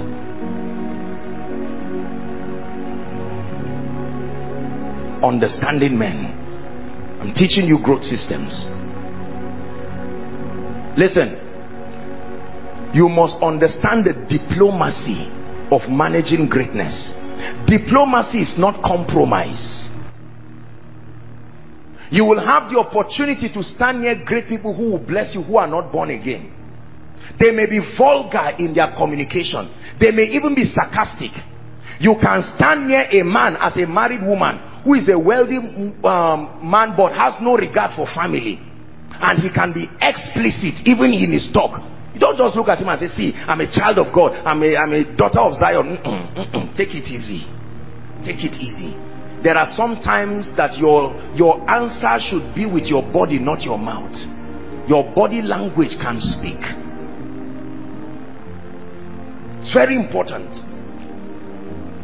I have one of the blessings that God gave me is the intelligence to understand atmosphere. You must be of quick discernment to understand atmosphere. I taught you this. Esther knew the right time to talk. There are wives who never receive from their husbands because they don't know when to ask. Any time is not the right time. Me, I say my mind, that's how I am. That's why you are where you are. Those who say their mind have been receiving a lot of things. Unfavorable, most of them. There were times Jesus kept quiet even when he had what to say. Then he would say, okay, he who does not have stone, have sin, cast the first stone. There are times that Jesus looks at a man and he's about to leave his crusade to follow one man. Jesus, have you started worshiping men? A centurion comes to you and you say, no, don't worry, I know that I'm praying for the rest, but I will honor you. Wow. And yet he's no respecter of persons. He looks at a short and a little man called Zacchaeus, who climbs a tree and has a lot of regard for his sacrifice and his honor, and he says, Zacchaeus, you have dishonored yourself too much to honor me. Please come down. It's your house I'm going to. I must reciprocate this. I want to build a relationship with you. There are people whose interest I must protect. You represent a gate. Let's go. Your house is worth a crusade. Let's go. And Zacchaeus by himself, instead of Jesus on the tree saying, I will see you, but will you forgive this guy? He said, let's go to your house. That honor alone made him say, I will forgive these people.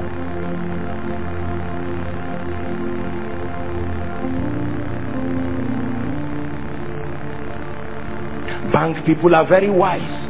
Sometimes when they want to come and ask you to open an account with them and you're a big person, they don't just send you a text. They visit you. Say, how are you? Your birthday? It was yesterday. Say, no, it was last week. Oh, last week. So how are you? How is everything? I mean, the weather is hot. They are wise. Expected behavior. By yourself, you will start asking them, so how is the service? Is it beautiful? We are doing absolutely well. In fact, there's no other time in the history of the bank that we have been this nice. You say, you mean it? Yes. In fact, we were hoping, since you brought the issue, let's talk. That's why they came up, and they are making it look as if it's a side talk. Many believers are not diplomatic. There are times you don't ask by asking.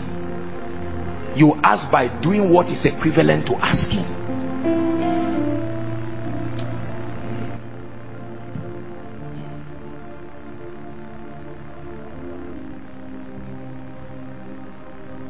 Oh, Your lifting has come. Oh, your lifting has come. Oh, your rising has come.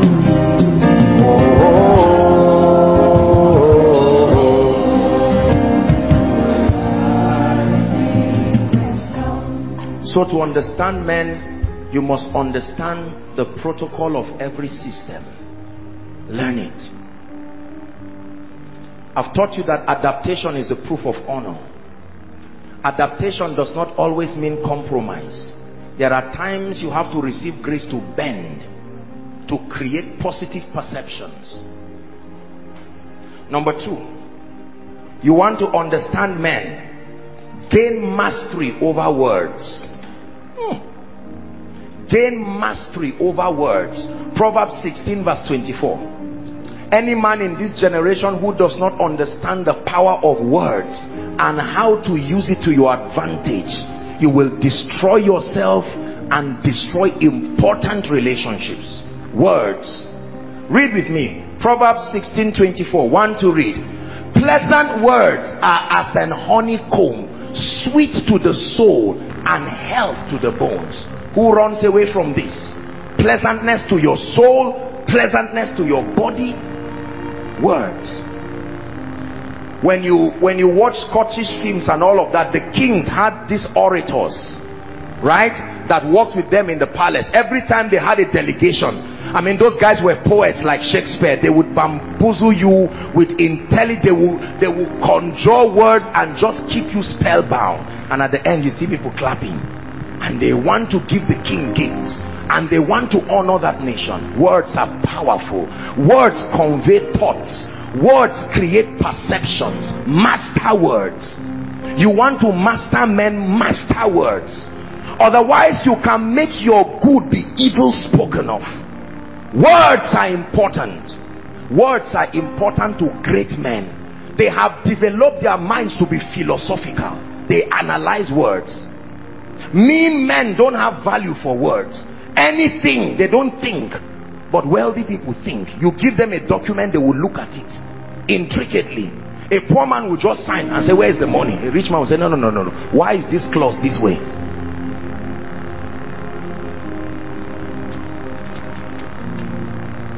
God calls himself the Word.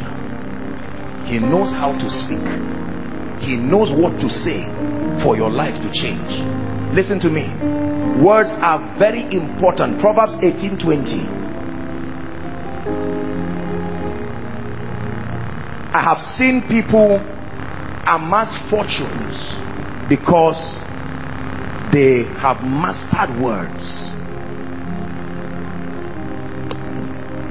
A man's belly shall be satisfied not with what he buys in the market, with the fruits of his mouth, and with the increase of his lips shall he be filled. There is a relationship between poverty and words. There is a relationship between prosperity and words, and it's not just limited to confessions. Understand, people. I've taught you this. Always preserve honor in your words. The psychology of communication. That the highest need, psychological need of any man on earth, I would drum this till you understand, is the need to feel loved, the need to feel valued, the need to feel important. Never forget that, and you will gain the heart of kings. I've had the privilege to talk to people on behalf of others, and some of those people hitherto had vowed to never provide certain help or certain things, but a 5-minute conversation changed their entire minds, and they were more willing to even do the things that they did not want to do. Can you change a man's mind with words? If you cannot, you are not a master of words. Not deception, not lies. That a couple, a marriage that is about to break, and you use words to create perceptions in both of them, and they are back. Words translate a man from the kingdom of darkness to the kingdom of God's dear son. Words are that powerful. One word correctly spoken can give you a contract of millions. One word wrongly spoken can destroy you. I'm not just talking about grammatical accuracy. I'm talking about the understanding that words paint pictures. Words create perception. How are you, Pastor Alpha? Well done. Let me touch your small nose. You say you are joking. This is a man you are looking for help from. You intended to crack a joke, but you just lost your job. Words.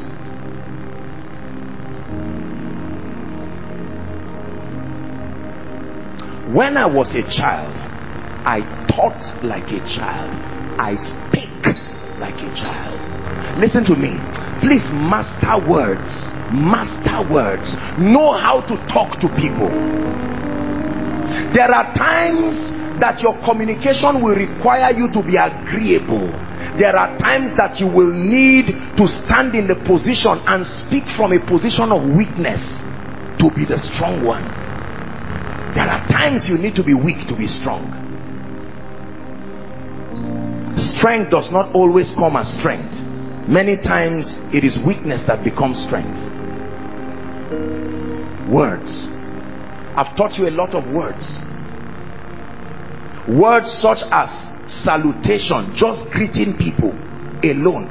For some of you, you have lost favor because you cannot greet people. You tell everybody how far, including your destiny helper. You enter an office and you are seeing people almost as if they are worshiping a god.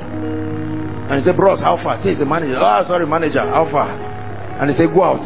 Are you here for the interview? You say, yes, I'm a graduate of, say, whatever. And while you are talking, go out. Psychology. You match somebody. Sorry. Words. You thought you just apologized? No.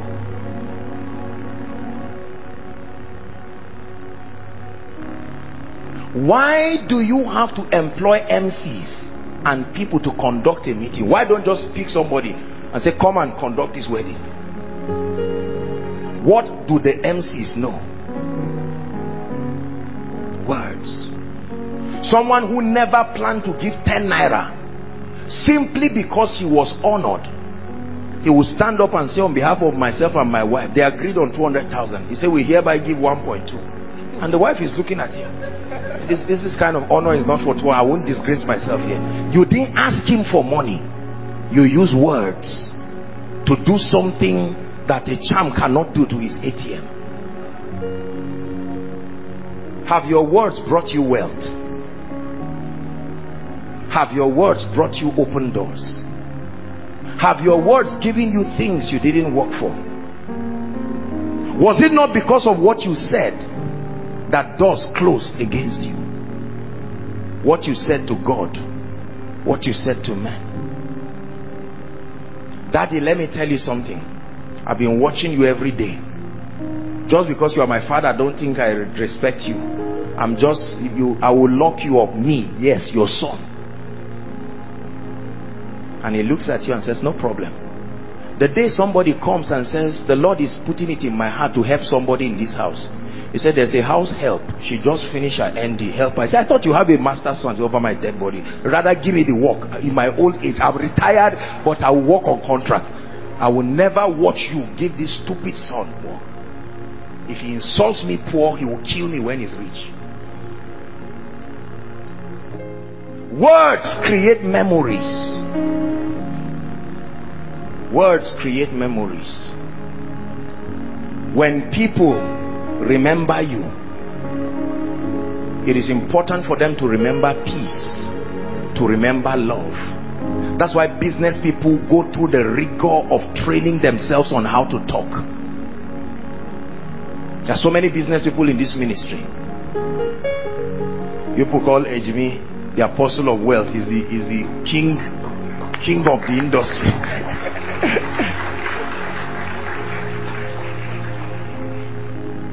You don't sell by intention. There is a science to it. Can I make you like me? Yes. Can I make you hate me? Yes. Can I make you give to me? Yes. I'm not talking of manipulation. There are people who use words like a chain and casted a, permit me to use the word, spell on people. They fish their destiny helpers with words, and while they left, the helpers followed them. What are you doing? I'm following you. Why? Words.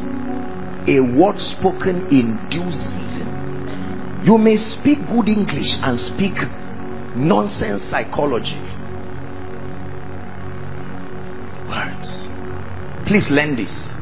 Some of you need to go back and find the 5 or 10 people who have the power to be used by God to change your life. Start doing something with words. Uncle, just to bless you and to say good evening, sir. It's been a while that I kept in touch. I sincerely apologize. God has been faithful. I honor you. Thank you so much. I know you are busy. I will be glad to call whenever you allow me to. You see that statement? You now look like a fool. The man will say, this man knows I'm busy. He will call you by himself. You never say, instead of, uncle, how far? You are my only uncle. What did my father tell you before he died? Those kinds of statements, you will keep authorizing demons and darkness to punish you. Words are powerful.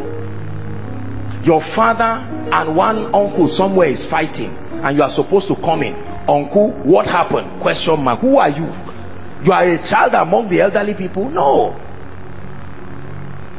Good afternoon, sir.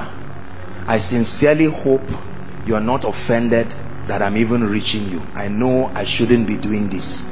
It is in no way to communicate dishonor. I understand that you and daddy may not have been, not fighting, may not have been at the best of state. And if it will ever make any meaning, I'm joining my knees and my hand on the ground to plead for the family. I know many of you are embarrassed and say, me to subject. That's why you are poor. That's why you are poor. What are you proud of if you don't have what you are looking for? What do you think being great is? It's a combination of keys.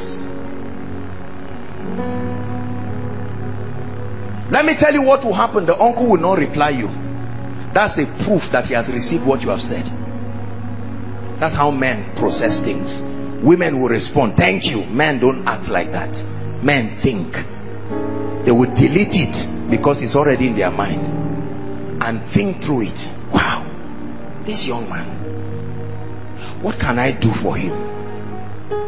The day they see you, they will act as if you are not the one. But one day, when the light of God's favor will shine on you, they will say, I remember when this guy was 14 years old. I was having a challenge with the uncle. Can you imagine that this small boy wrote a nice letter and he said, Uncle, I'm 41. Say, you think I forgot it? They want to sack you from somewhere. The uncle will say, kill me before you sack this boy. Listen, let me teach you this. If you understand words, you can be everywhere. Where you are not, your word is there for you.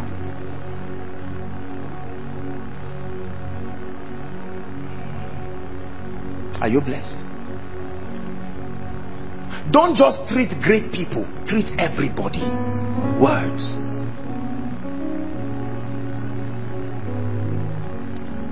(25:18). I really apologize, our time is gone. We're going to round up now, but you will thank me like I said. You may not thank me after the service. Some of you will receive instant testimonies from this, just this, that you understand men. You've been fired from your workplace and you just construct a letter or a text and sincerely apologize to your boss, and that man is ready to receive you and even promote you. A man that beareth false witness against his neighbor is a maul, and a sword and a sharp arrow. Speaking about words, this is what words can do. they can be so destructive. There are times the way to speak is to say nothing. That's how you speak. I'm just imagining the results that will come out of your life when you start engaging these things. Let me tell you, there is no power that can stop this from working. It's true. Every man is weak to words when they are right. Every man, including God. Was it not Moses that said, God, please calm down.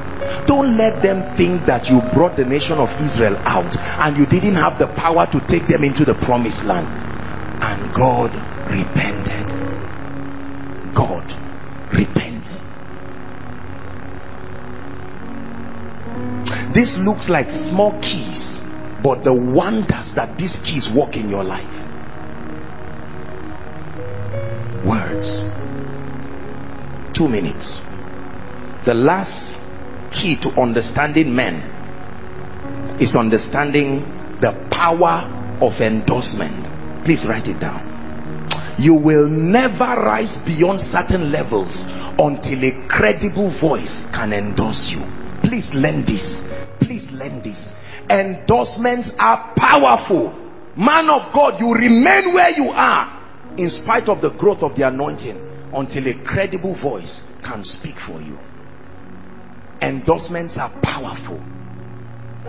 You may not have access to the gate, so value everyone you know who is already at the gate, because their recommendation, their referrals, their endorsement. I may not trust you, but I trust the person who spoke about you.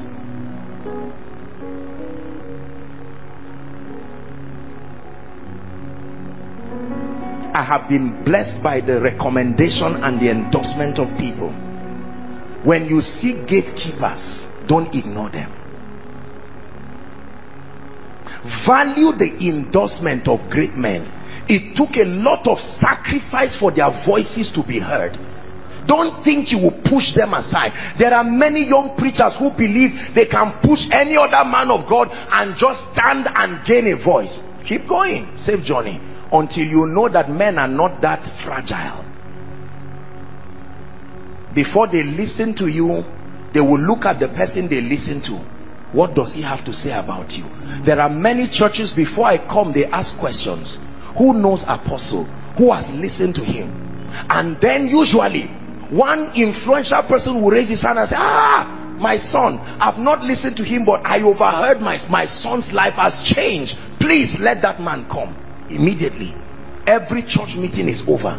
Bring Apostle.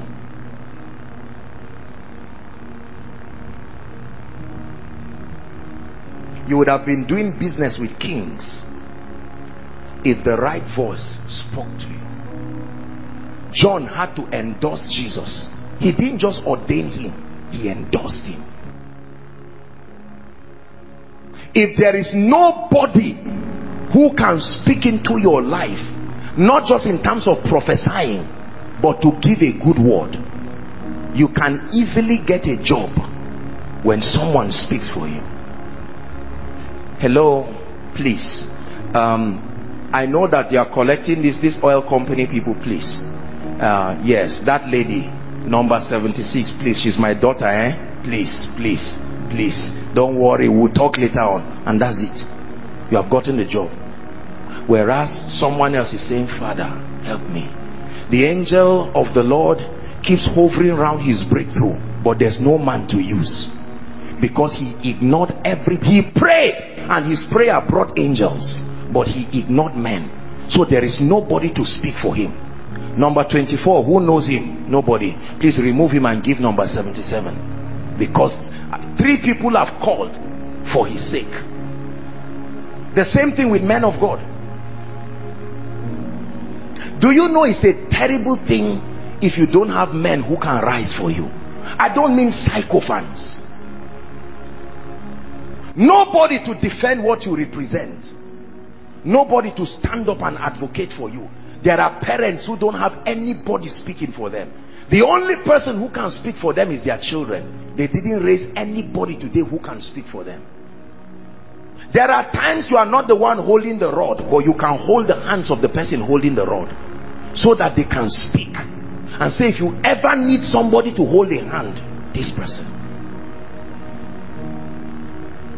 There are times that I have been called, you may not know, but some of the students who graduate and are serving NCCF and all of this, sometimes I get text messages from the leaders who are interviewing new people, and they say, Apostle, please, we interviewed so he said he's a member of Koinonia. What do you have to say about him? We are considering making him this and that. And sometimes I say, with all pleasure. He was effective, he was useful, that's it. You don't have to know. The same way right now, while you are seated here, the angel of favor is at the ears of your helper. But because you did not connect with them, you didn't leave memories that will compel them to reciprocate kindness. That you continue to plant yourself in the hearts of people through honor. Plant yourself in the heart of gatekeepers. Everybody who thinks about who to help is thinking about you.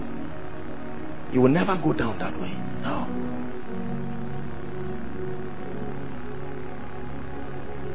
There are people who have eaten from your hands today, who will never allow anybody speak evil of you.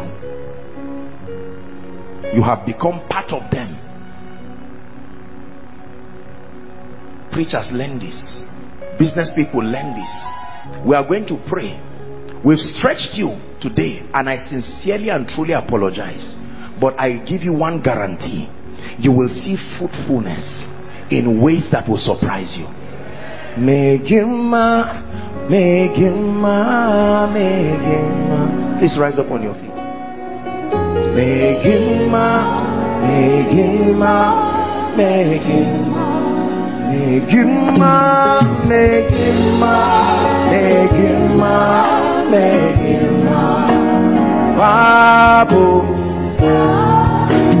Wani Kamanakai, Babu. One more time and we're done.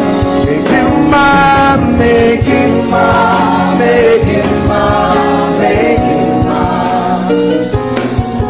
Megima, Megima, Megima, Babu, Babu,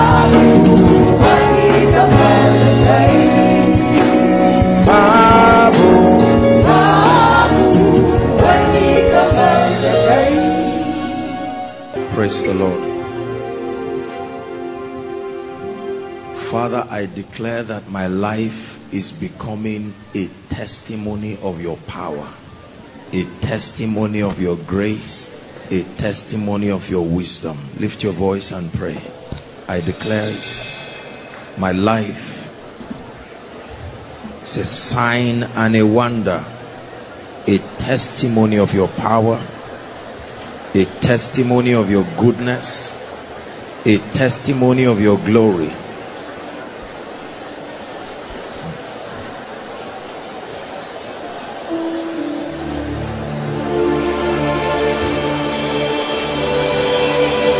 I decree and declare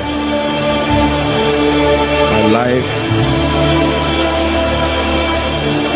is a testimony.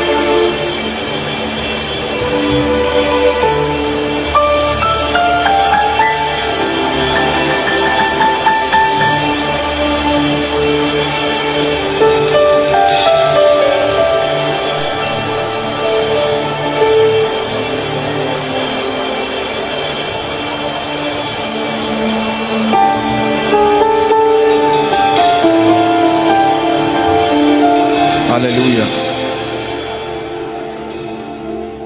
Isaiah 62. Let's keep standing. Isaiah chapter 62. We'll read the first 7 verses. And if I were you, I would believe everything we're about to read.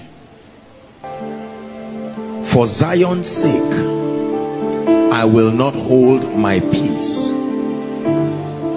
And for Jerusalem's sake, I will not rest until the righteousness thereof go forth as brightness, and the salvation thereof as a lamp that burneth. It says, and the Gentiles shall see thy righteousness, and all kings thy glory, and thou shalt be called by a new name, which the mouth of the Lord shall name. Verse 3, thou shalt also be a crown of glory in the hand of God, a royal diadem in the hand of thy God.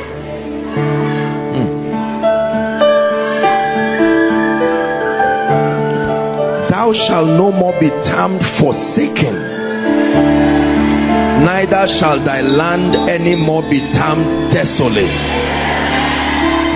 Thou shalt be called Hephzibah, and thy land Beulah, for the Lord delighted in thee, and thy land shall be married. For as a young man marrieth a virgin, so shall thy sons marry thee.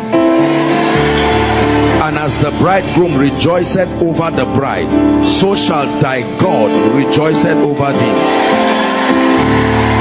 I have set watchmen upon thy walls, O Jerusalem, which shall never hold their peace day or night. It says, ye that make mention of the Lord, keep not silence. 7, it says, and give him no rest till he establish, until he makes Jerusalem a praise in the earth. Lift your voice and say, Father, I declare my life must become a testimony.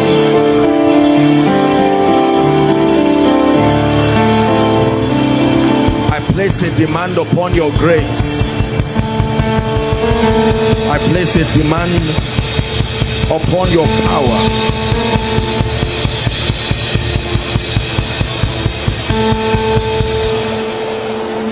Pray.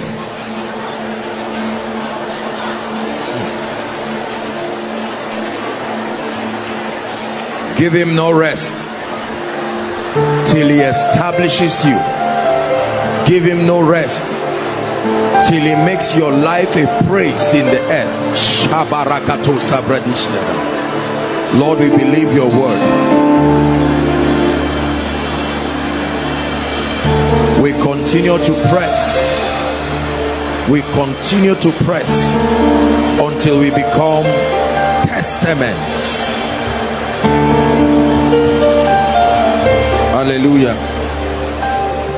One last prayer point and then you'll be seated. Lord, my spirit and my mind is open. Not just your spirit, my spirit man and my mind is open. Lift your voice and pray. I receive illumination. Are you praying outside? Are you praying? My spirit is open. My mind is open.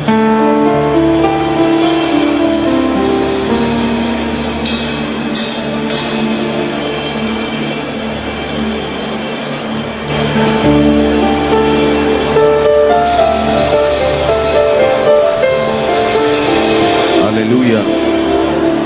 Praise the Lord. Please be seated. Spirit of the living God, we're here again and we trust the supply of your power.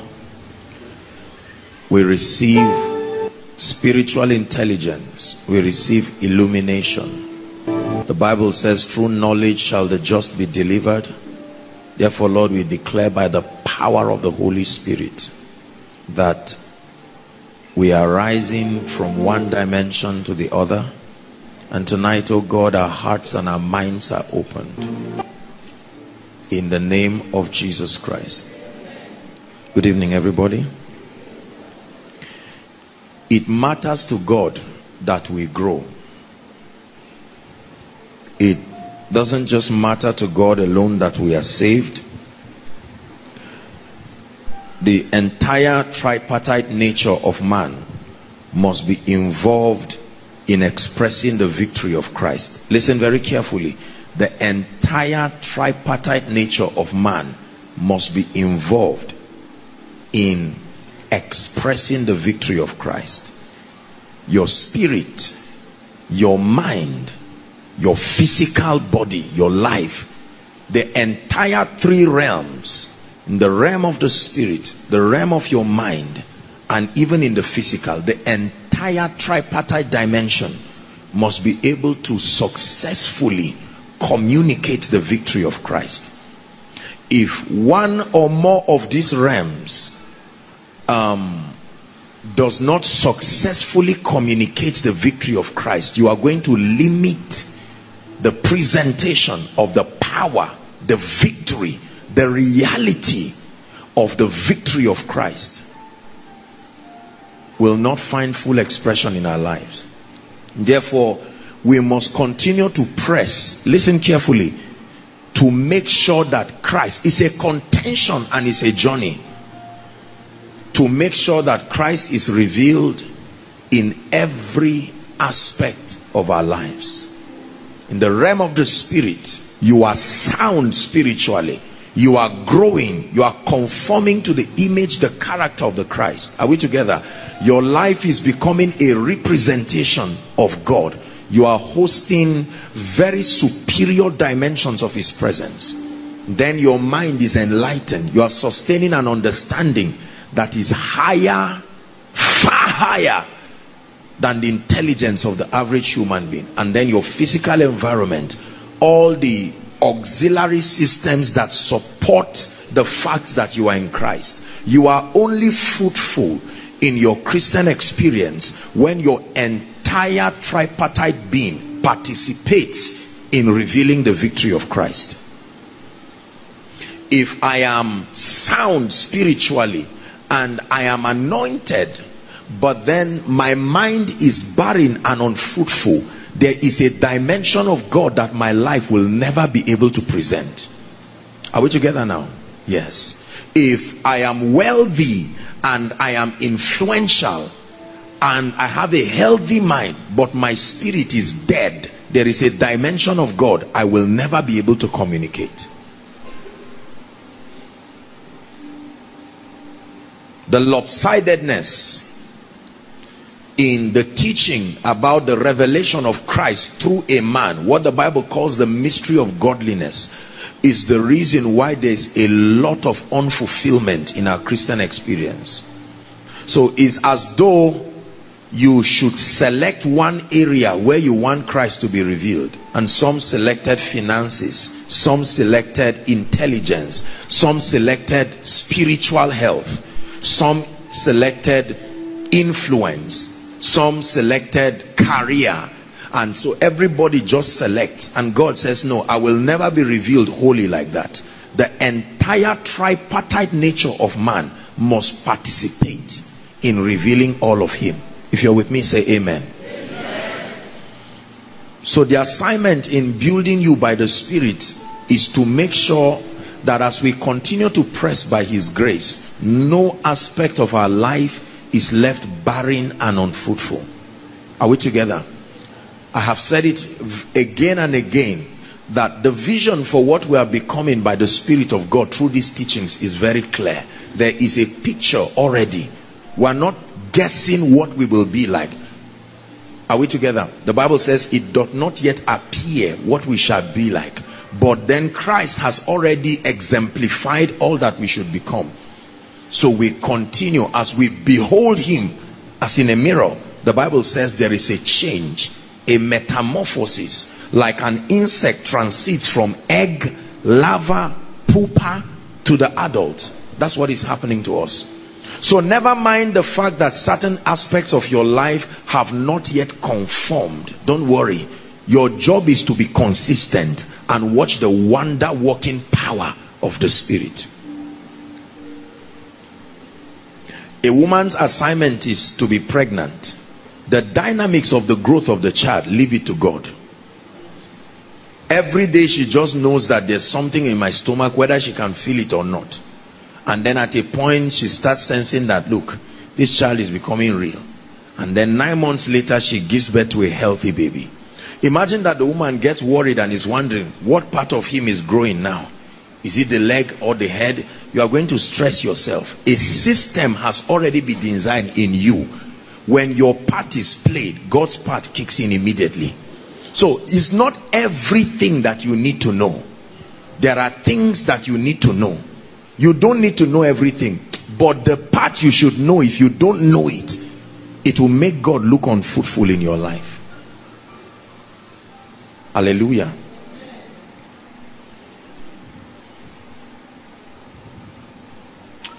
As we prepare for our retreat, I'm very excited about the weekend, because for us it's a time when our lives will never be the same. I really believe it's the first time we're having 2-day stretch retreat. Usually 1 day will be for the leaders and then everybody, but the kind of information you are about to receive cannot be passed in 1 day.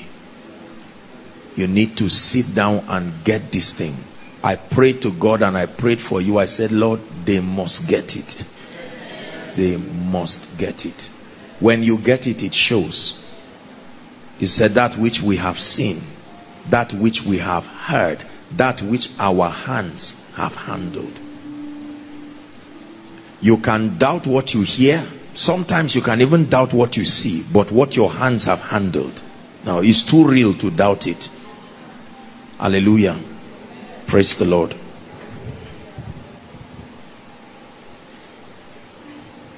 Tonight's teaching is a response.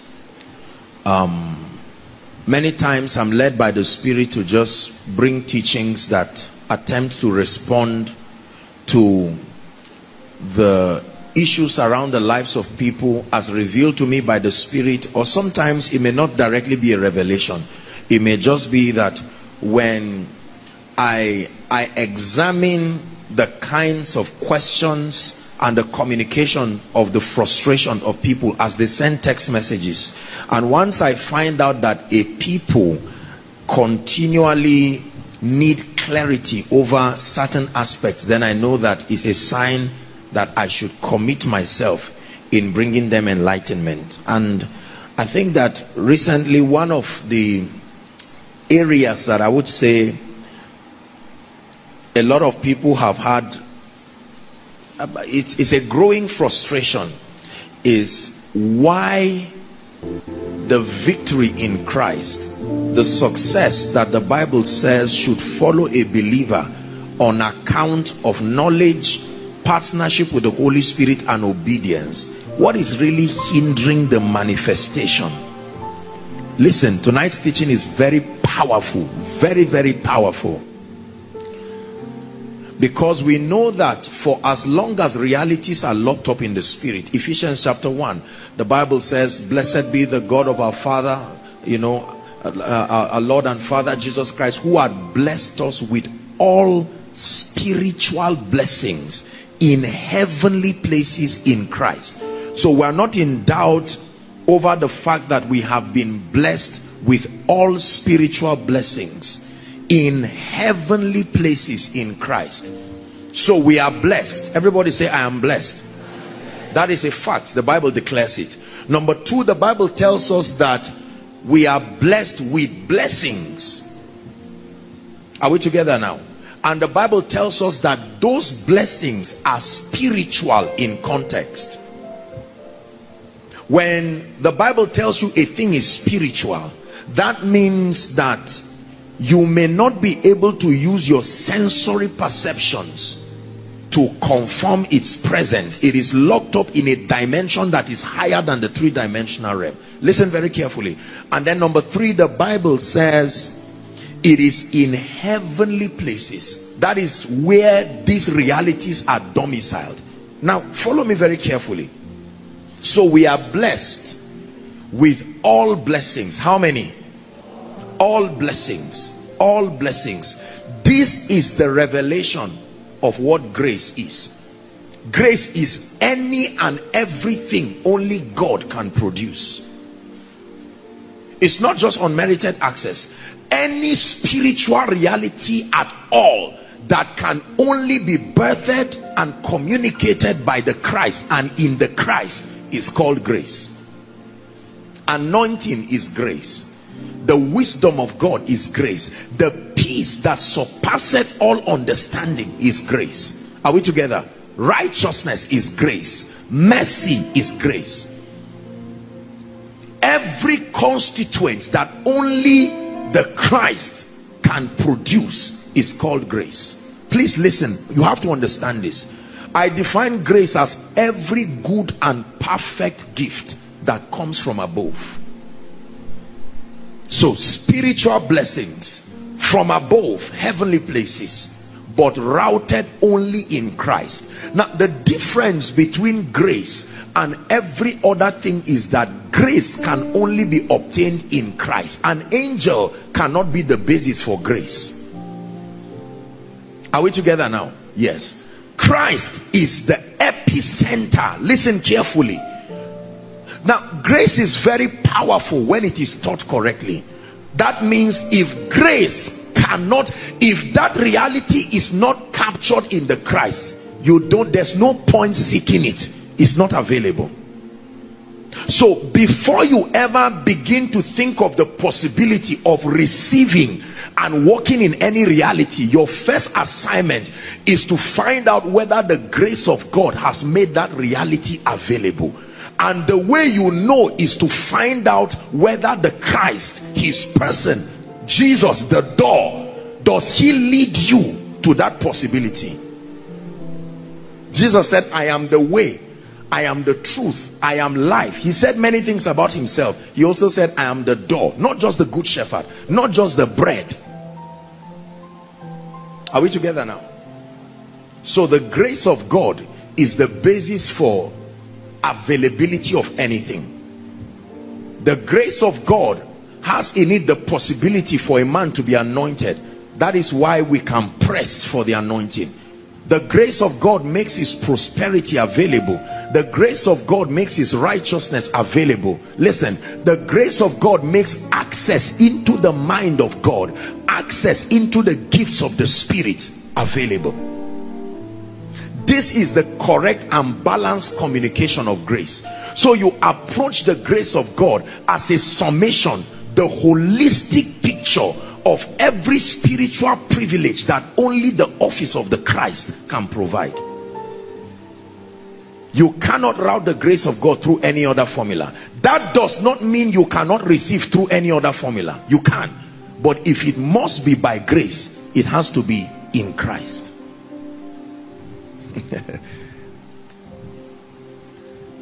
He had blessed us with all spiritual blessings in heavenly places. So we are no longer in confusion as to the fact that we are blessed. Listen, we just finished a series on spiritual stability, and the goal was to help our convictions to be unbending. Meaning, if anyone gets up now, no matter how well-meaning, and indoctrinates you and makes you feel like there is nothing in store for you in Christ, you will respectfully know that as powerful as this is an error, because the Bible declares that he had blessed us with all spiritual blessings. Now the next question becomes, why then? Because you see, listen, I hope you know that you are intrinsically a spirit.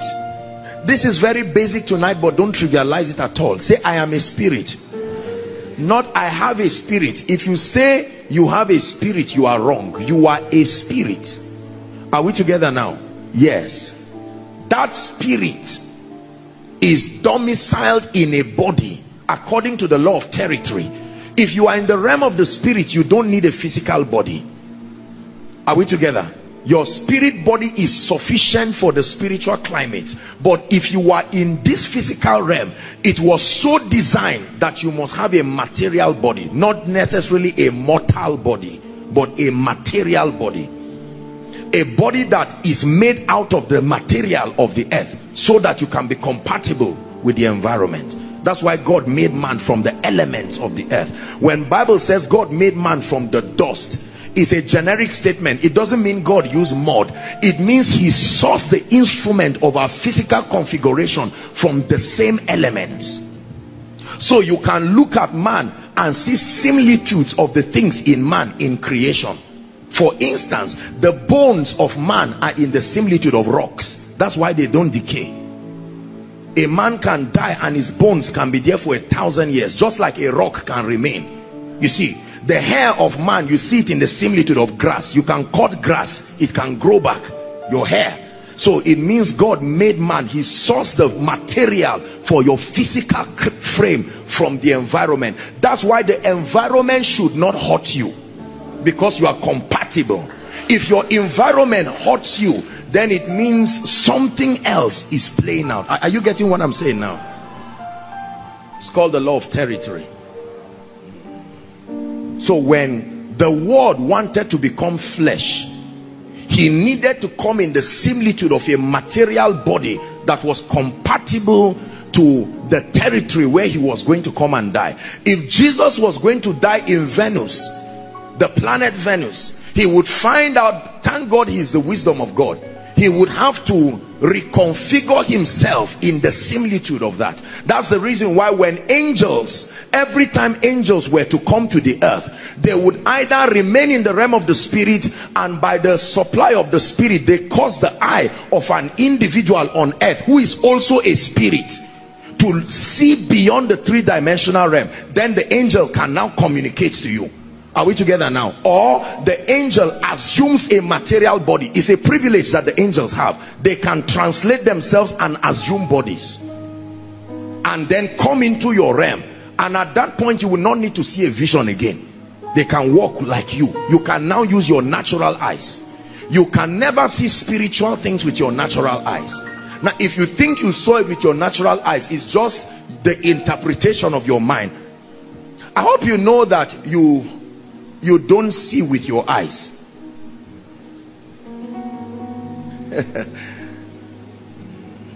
Look at this.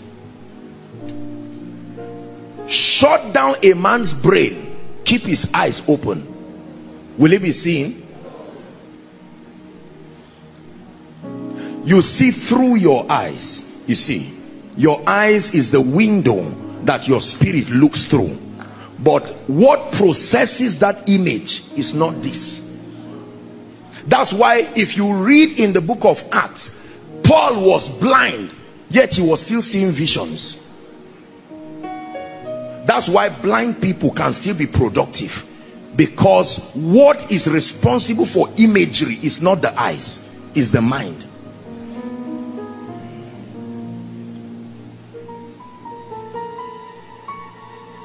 Are we together now?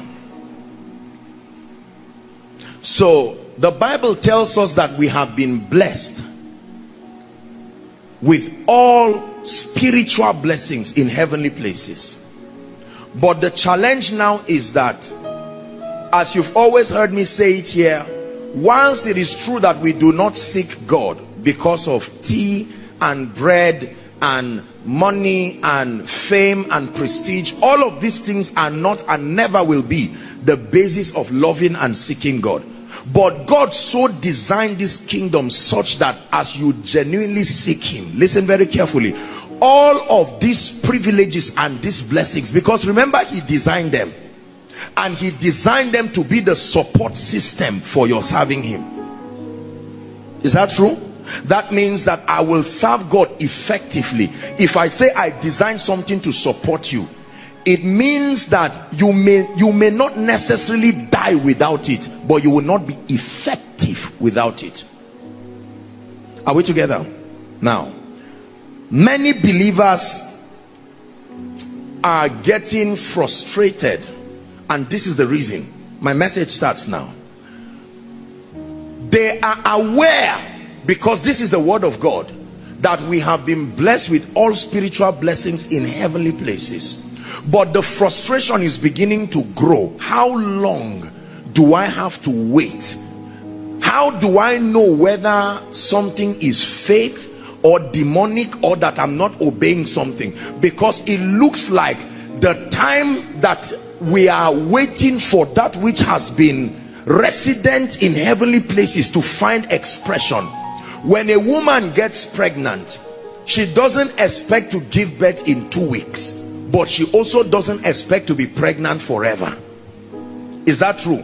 She knows that there is a period of conception, and she may not know the particular day, the doctors can approximate intelligently, but she knows it is around a season, that my EDD is on the 14th of September, plus or minus the doctors will give.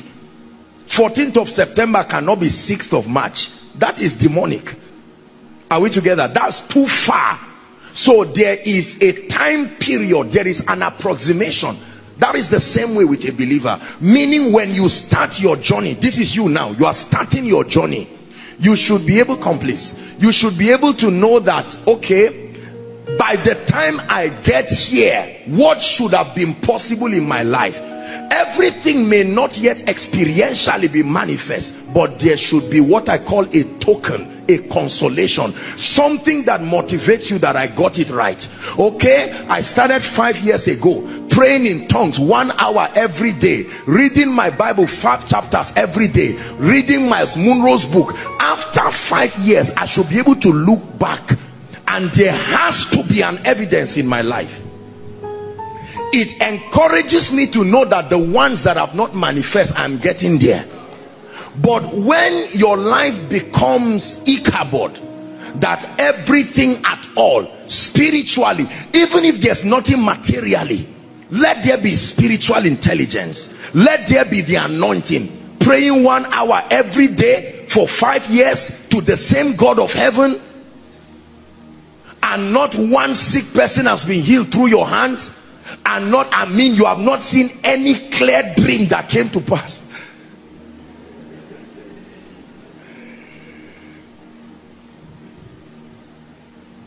At that point, you know that something is wrong. Are we together? Many believers are now wondering. Then your spirit man receives that thing. You are doing well spiritually. Everybody who looks at you knows that you are on fire.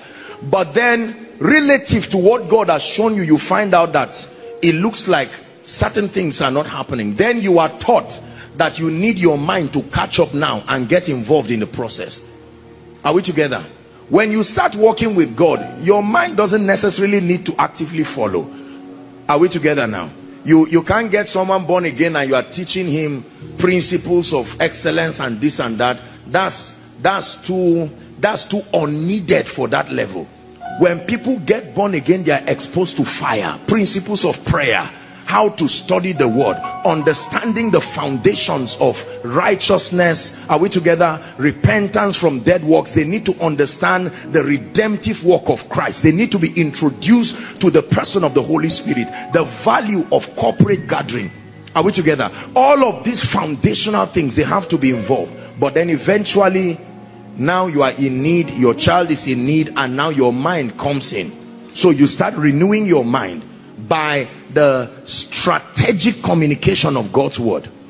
But then you get to a point where your physical environment is desperately in need of the manifestation of those spiritual blessings.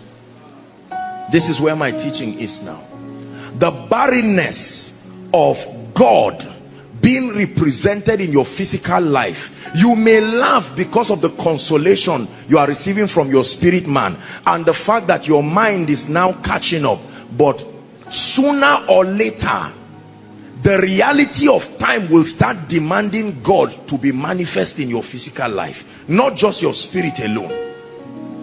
The vicissitudes of life will now begin to compel you to need to translate those spiritual realities into a context that is applicable to your physical life.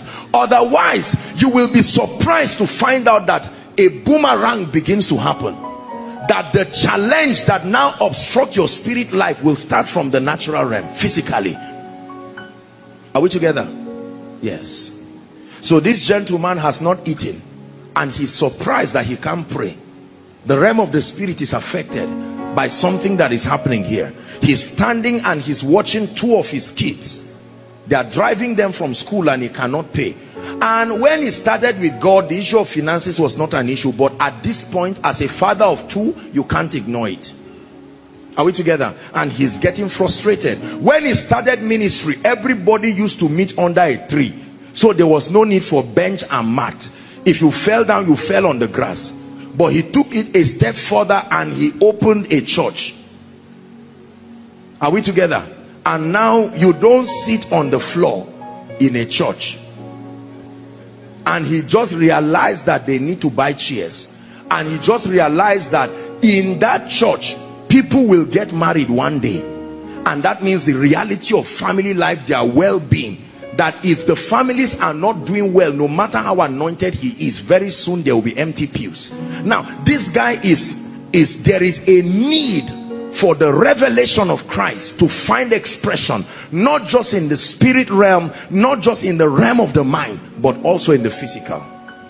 This is where many of us are now. Apostle, the Bible says, great is the mystery of godliness, that Christ was manifest in the flesh. Listen, he appeared to men, he appeared to angels. The word became flesh and dwelt among us, and we beheld his glory. You only behold that glory when he dwells among you.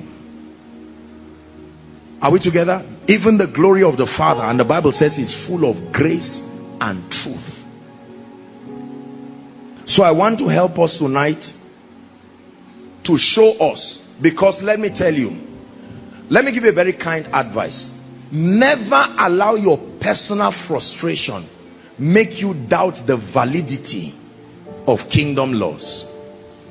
Never allow your personal frustration. I know this is very painful.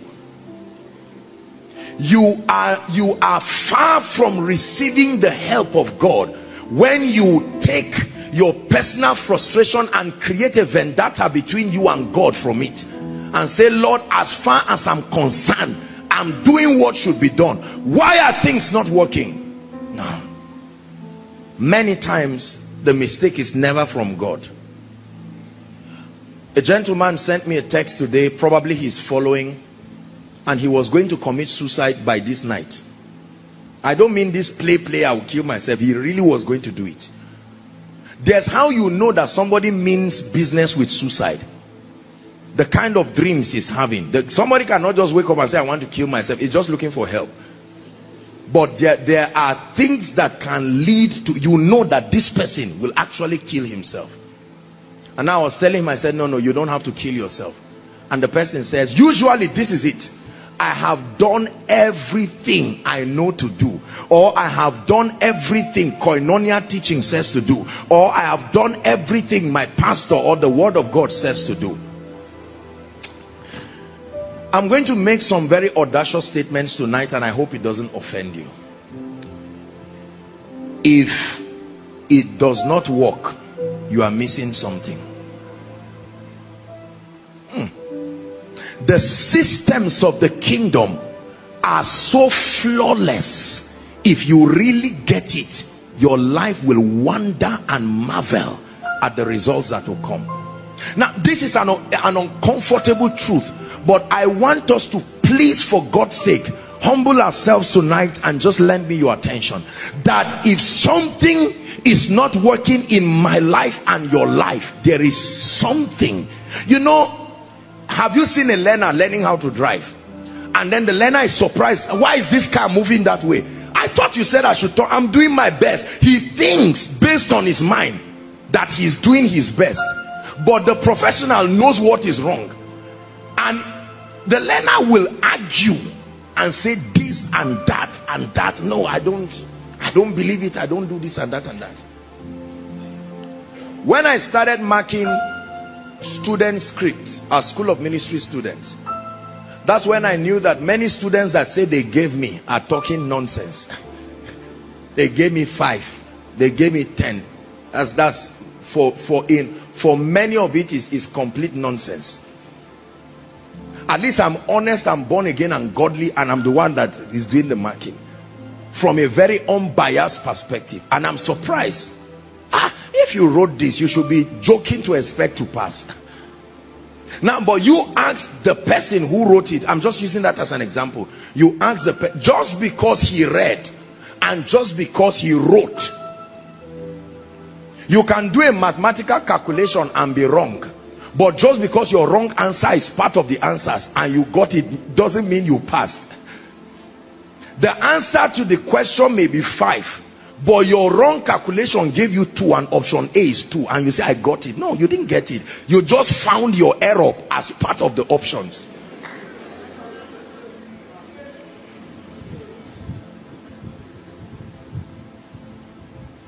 Are we following? I don't want to live my life doubting the things I believe. I don't want to get to a point in my life where it becomes too late to be accurate. So I want to walk with you in a few minutes, and I want, by the grace of God, I think for many of us, I know what is wrong, and I want to show you this night, and I want you to listen, because I'm speaking to people who are largely spiritually enlightened. So what is wrong? You will be surprised to know that the same frustration many of you are having, I had it too, because I believe with all my heart that I was getting everything right. But looking from today's standpoint, it was a joke. I even wonder how I can see the gaps that the mercy of God covered.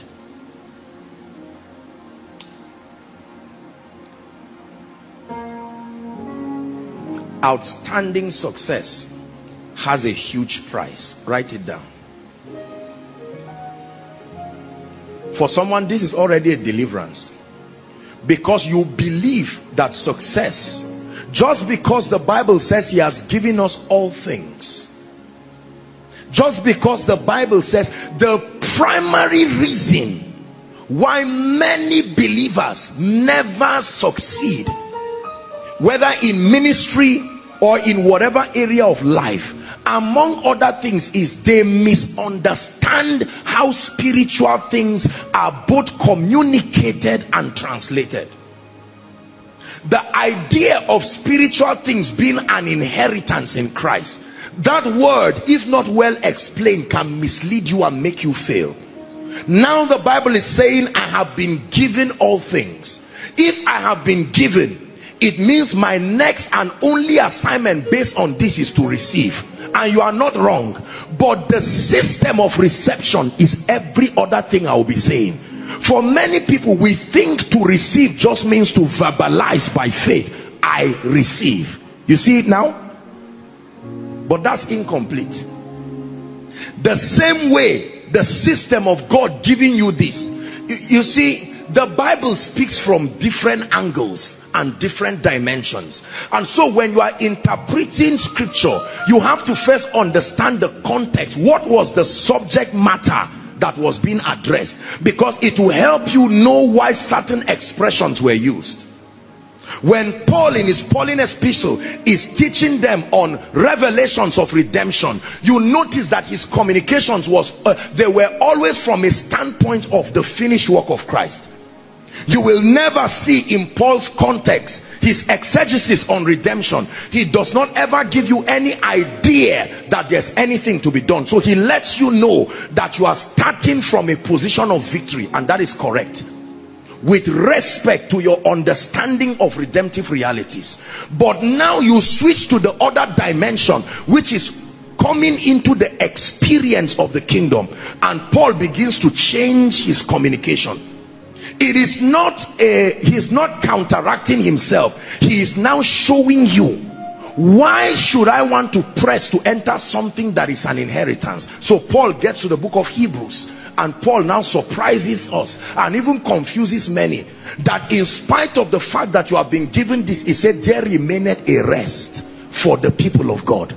Are we together now? He now begins to talk of the Sabbath of the church and the Sabbath of a man's destiny, that until now there is still a rest. That means until today men have not entered into the experience of this. And he says, today if you hear his voice, it says, do not harden your heart like they did in the provocation in the wilderness. Is that true? And then the Bible now begins to tell us that he heard the word just like we did, but the word did not profit them. And he now introduces something strange. He said, not mixed. Ejimi's wife is a professional baker. The word mixed doesn't mean to talk. It means it involves action. It involves process. When you mix something, you combine factors together. And the Bible said, not mixed with faith. Faith is part of the many things that should be mixed, not mixed with faith. Like you say, you didn't add salt to the food. The food is not salt. There were many other things before salt arrived. But for the taste you are looking for, salt is the ingredient that must be added. Not mixed with faith in them that heard it. And so many people are unable to translate these realities into their lives. Success has a huge price. It truly is very costly. The earlier you got this, the better for you. Settle it once and for all, that the birth of anything valuable is painful. Number two, like I will always say, failure too has a huge price tag. Many people don't know that it's not easy to fail. They think it's very easy to fail. If there is a price to produce the results that we need, what is that price? I'm not going to be talking of many of them.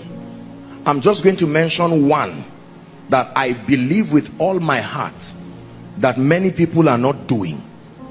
Is the price of diligence. Write it down and listen very carefully. Please don't assume you understand what I'm saying.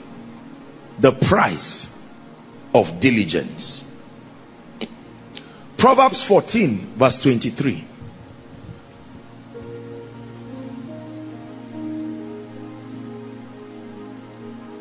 Read it for me if you are a serious Christian. 1, 2, read please. But the talk of the lips only does what? In all labor there is profit, but the talk of the lips only will tend a man to penury. There is a dimension of entering into your rest that requires labor, requires diligence. Diligence is a trait that all successful people, whether in ministry, in business, have. Many believers are busy. Many believers are taking action, but they are not diligent.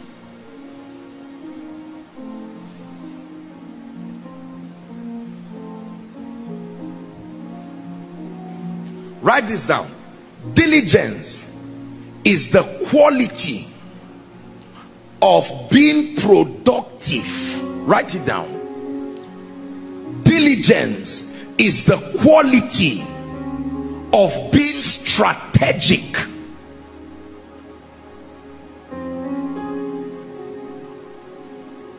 Diligence is the quality of being resilient, unbending, the refusal to bow out. Diligence is the quality of endurance. Please listen to me. In Africa, I don't know if it's a socio-cultural context, but we have a very funny understanding about success. We have all kinds of mentalities about success that are wrong in themselves, but I think probably the worst of them all is how much we trivialize success to believe that God or government or parents or mother nature owes us our being successful. Or we just feel I may just put my hands here and there, and then with just a prophetic word or just a blessing or just a little oil on it, everything just works. Diligence is not just hard work. Notice my choice of words. You must be strategic. You must be productive. Listen, diligence involves the sacrifice of your time. Diligence involves the sacrifice of your energy. Diligence involves the sacrifice of your resources.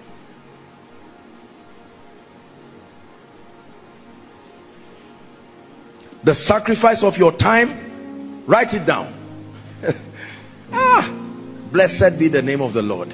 May God open our eyes tonight. Look at me. Let me teach you something. Everybody say time is money. Say it again. You've heard it every time, but what does it mean? What does it mean by time is money? That means that you are only rewarded when you create an event that makes men to have time for it. Listen.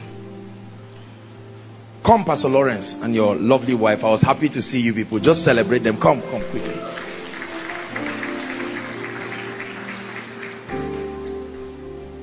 Come stand here. Don't be embarrassed. Thank God you're a pastor. Look at this. How many of you know that last year we didn't have time for their wedding? Because the event was not yet created. Anytime an event has not been created in the earth realm, there is no time for it. That means you cannot commit any resources towards it because there is no time for it. Both of them decided. When did you marry? What's the date? 15th. Now they decided to bring time and attach an event to 15th September. The moment they took the risk to create an event, people started having time for them and resources started coming to them. Now that the event has been achieved, nobody will give you money for marriage again because there is no longer time for it. Listen. By 1990, there was no time for Zuckerberg. There was no time for Facebook because that product was not created. There was no event that will make you have time for Facebook. So a gentleman said, let me make men have time, and with that time will come resources. And he made available an event, and now we have time for Facebook. There was no time for Koinonia. Before Koinonia started, your Friday night were for something else. The moment there was a vision, that vision brought time to it, and with that time every resource came. Is that true? So when you say time is money, time is not necessarily directly money. Time is only money when an event, a creativity was added and attached to that time.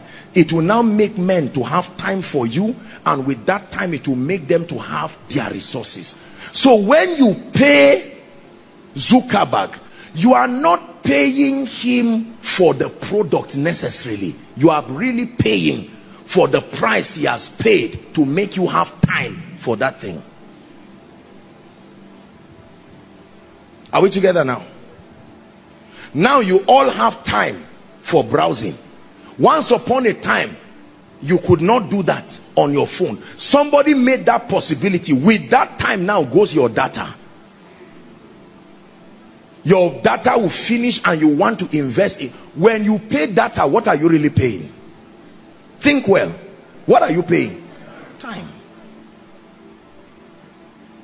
When you pay for a venue and they say from 12 o'clock to 6 is 60,000, what did you pay for?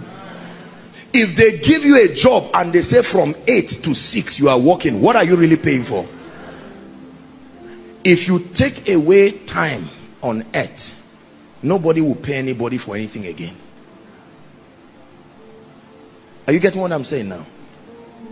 So there is an event, and then men begin to invest in this, and now they are married. God bless you. Thank you.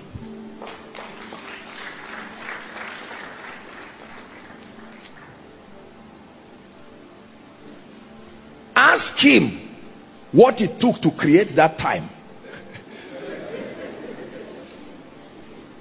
He summarized it in one sentence. It is not. I said, that's my message. Now, but is he married or not? Please talk. You are laughing, but I hope you understand what I'm saying.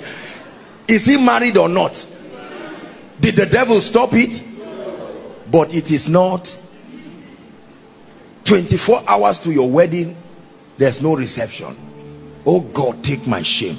That's labor there. It's labor in prayer and faith. It's not just an activity. In all labor there is profit. Goodness. It takes diligence. Please sit down, pastor. If you are not diligent, listen very carefully, my brothers and my sisters, there is nothing you will ever do and achieve in life if you neglect diligence. There are many men of God. For instance, I was listening to Bishop Oyedeko's lecture at Benson Idahosa, the university there, commemorating Mama Idahosa's birthday. And I mean, that great man of God at that age was just crying out his life. Many people believe life is so cheap. They just think just because there is the anointing that can accelerate a factor, they believe that the anointing is a basis for laziness and lack of diligence. Many of us here, the missing ingredient is that we are not diligent. Diligence does not mean you are not moving. You are not moving strategically. You are just busy around trying to hustle. What business are you doing? Oh yeah, let me join now. What are you doing? Let me just apply. I will apply everywhere by faith. You believe that what you are doing. Let me show you something. Luke chapter 14, please. Let's read 2 verses 28 and 29. I hope God is talking to someone. Luke chapter 14, 28, please. Luke chapter 14, 28. Read with me, Koinonia. 1 to read. For which of you, intending to build a tower, hold on, so you have an intention, you have a vision, you have a goal, but the Bible says the first thing you do is not to go and buy cement. The first thing you do is to do what? Sit down and then count the cost, whether you have sufficient to not start it, finish it. You can know you have what it takes to finish it before you start. Otherwise the Bible will not talk about it here. You can know that I have capacity to finish this vision. Next verse. Lest haply after he had laid the foundation and is not able to finish it, all that behold it begin to mock him. In fact, let's read the next verse. Saying, this man began to build, continue till I ask you to stop, and was not able to finish. Remember, we're talking of completion here, finishing. Next verse. Or what king going to make war against another king seated not down first and consulted whether he be able with 10,000 to meet him that cometh against him with 20,000? Are we together? That you become strategic about your life, not just to take action. Many young people pray in tongues, they fast dry, as soon as they are done they just get up, just because the Holy Spirit told them do A and B. They just get up foolishly. They don't have that strategic approach to life. A man comes with his wife. Look at this.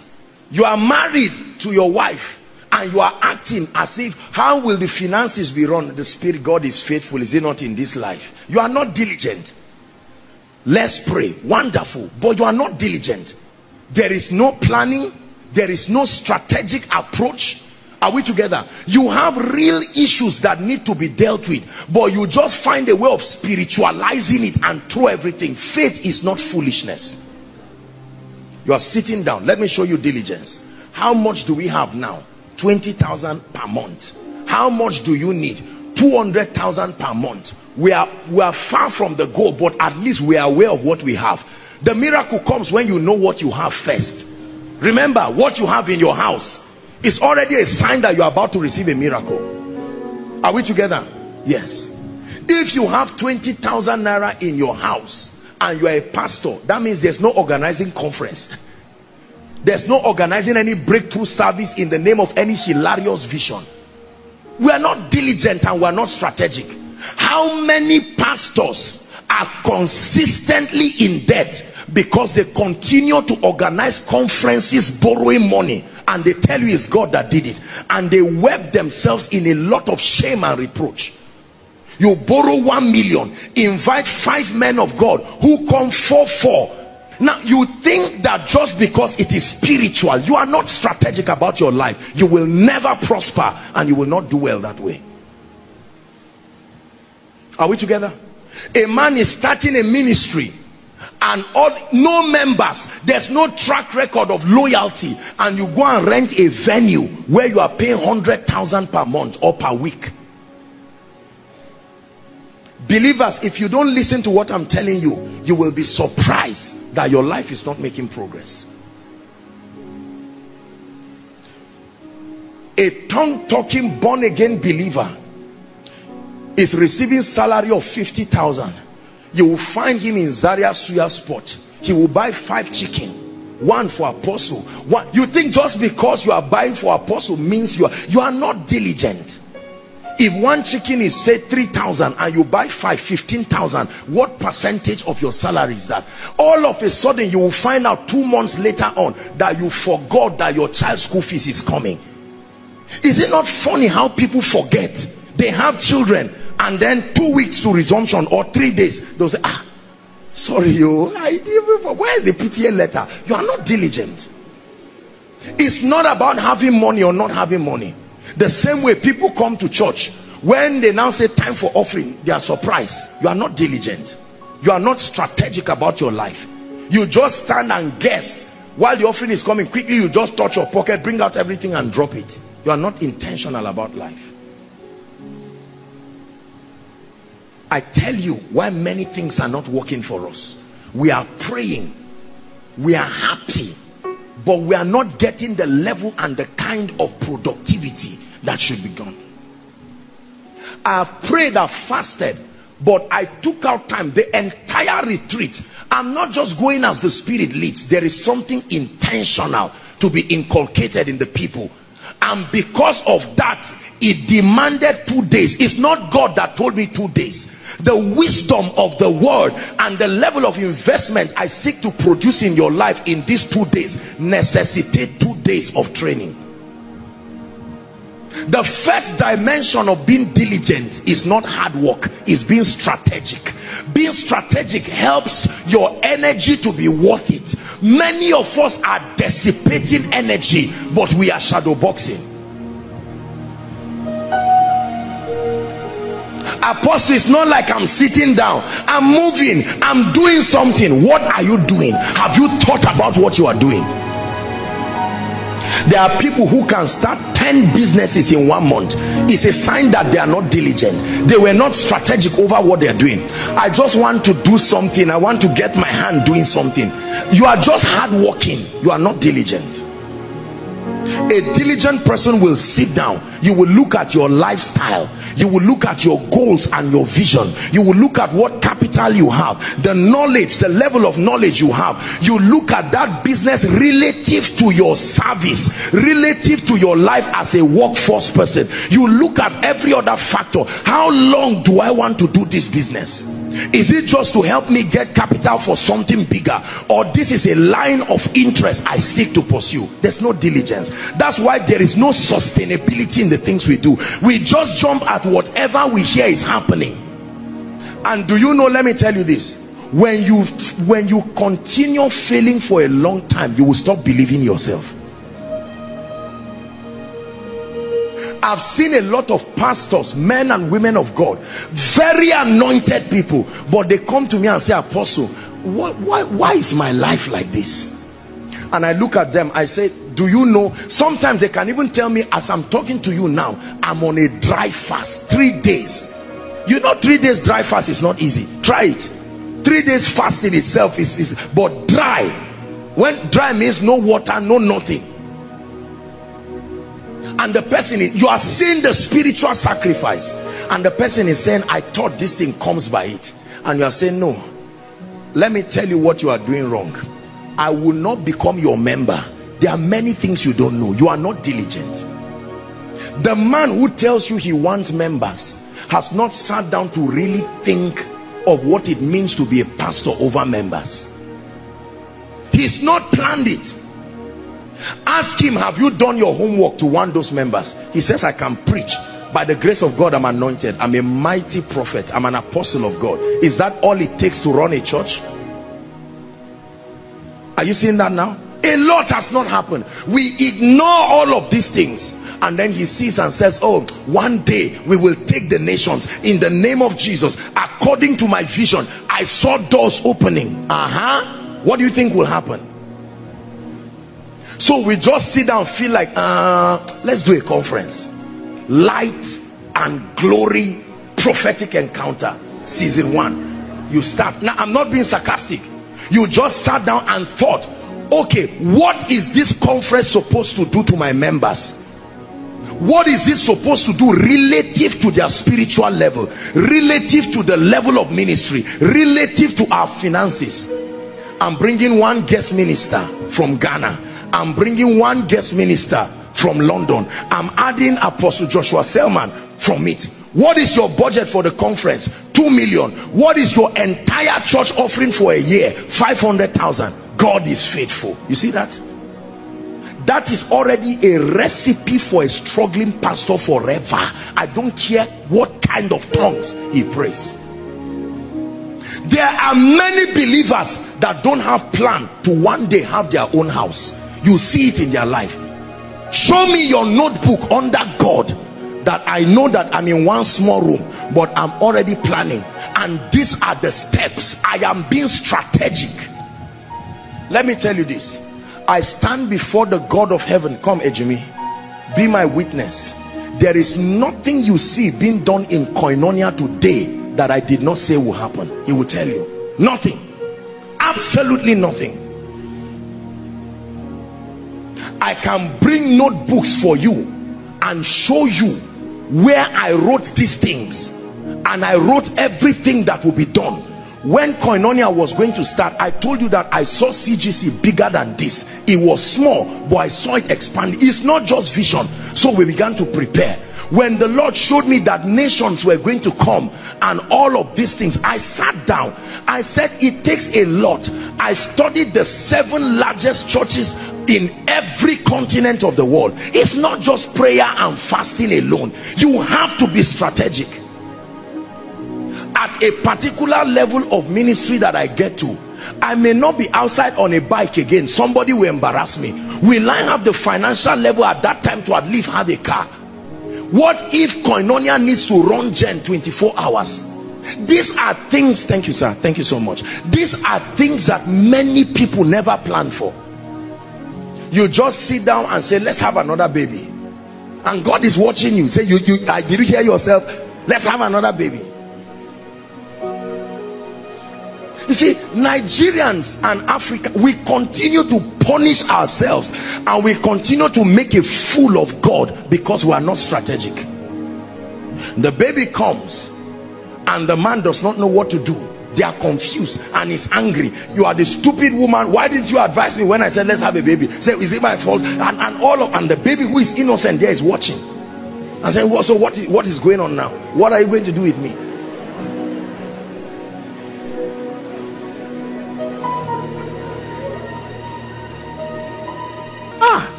Oh,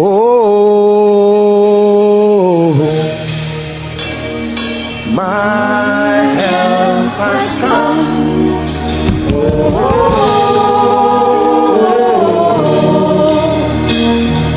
My help has come. Listen, I will never forget the first time in my life I started seeing a strange manifestation of the Holy Spirit. It was during our second crusade. I remember going to minister in a church. That was the first time I would mention people's names and see them run out by the anointing. Like I mentioned your name and you run out. I said, what is this? I've never seen this.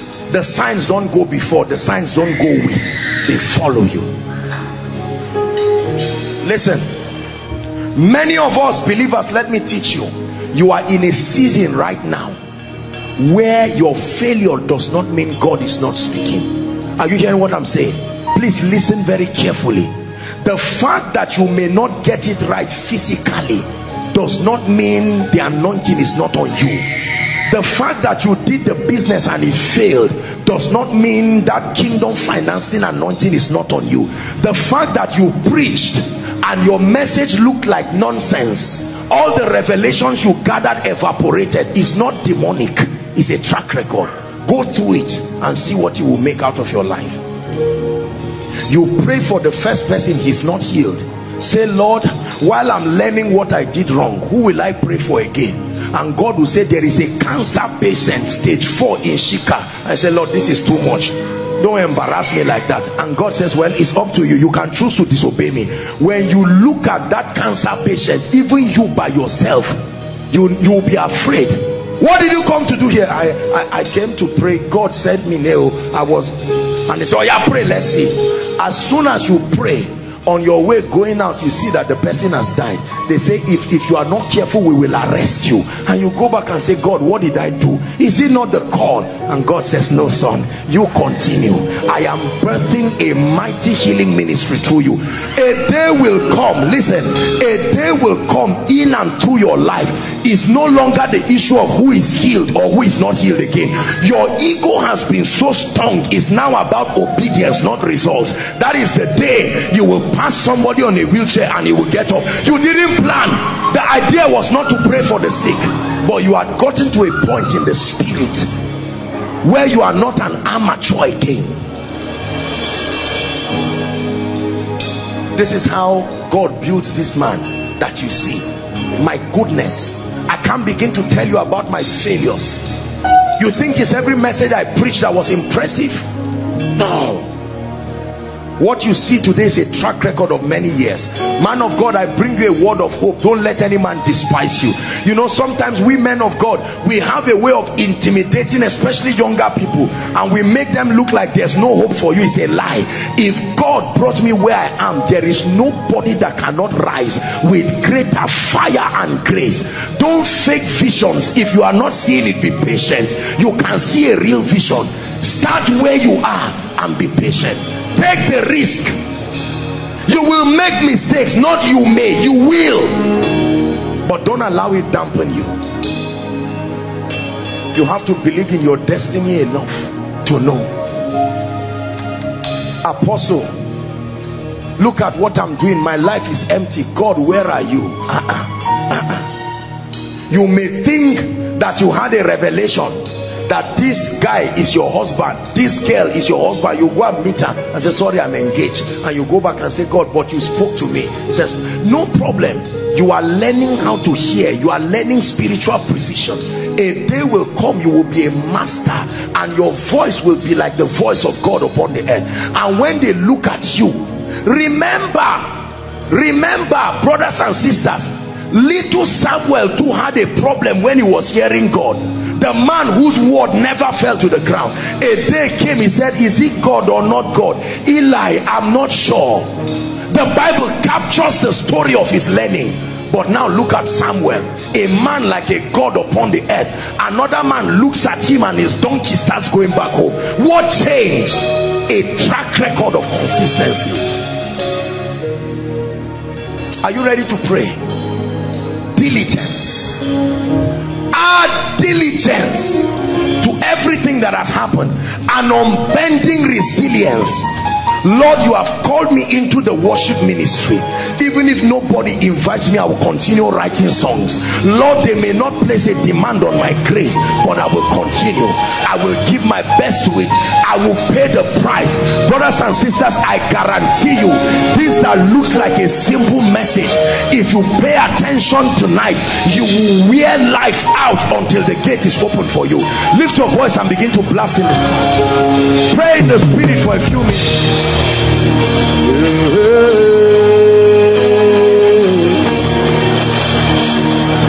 My help has come.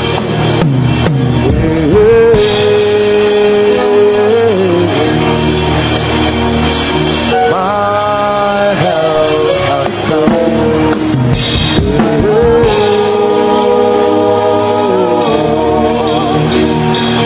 My help has come.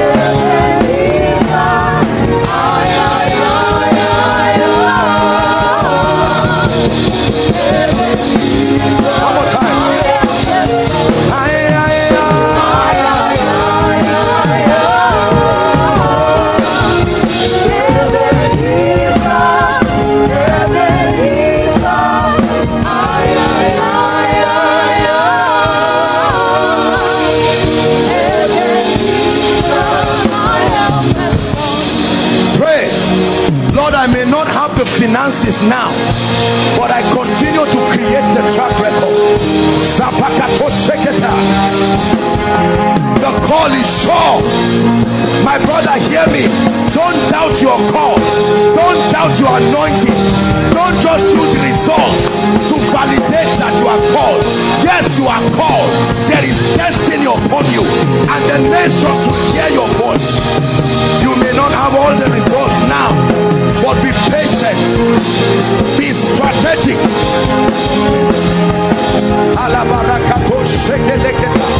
Be sacrificial, be resilient.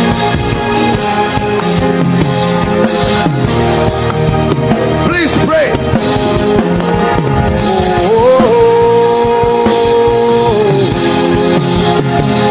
My lifting has come.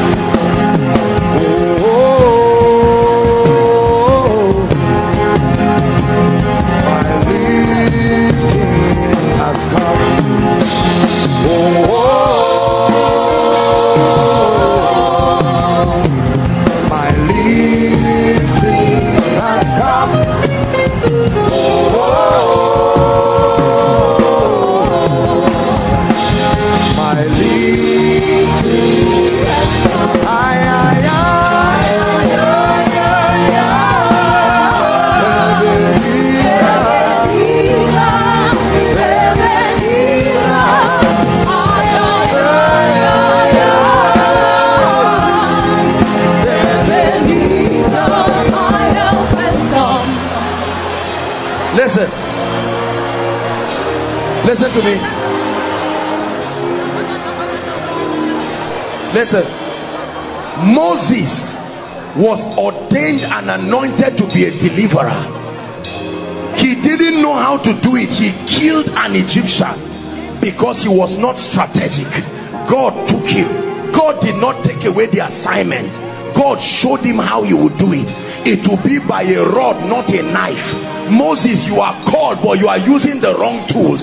Some of you, you are called, but the tools you are using is why you are failing. You are called into business, but the tools you are using. You are called into ministry, but how you were mentored is why things are not working. The information given to you, it is true that you are a deliverer. You are called into the prophetic, but the way they taught you the prophetic is why it looks like divination. You were called into wealth and abundance, but the person who mentored you may have been a greedy person, and it made it look like the call to kingdom wealth is a call to materialism. Lord, correct my strategy. Lift your voice and pray. Correct my strategy. Something is wrong, not with the vision, not with the assignment. The strategy may be wrong. Lord, correct my strategy. There is a way I'm doing ministry. That's why I'm not getting results. It's not the call, it's the strategy. Pray this prayer. Lord, correct my prayer strategy. Correct my Bible study strategy. Correct my leadership strategy.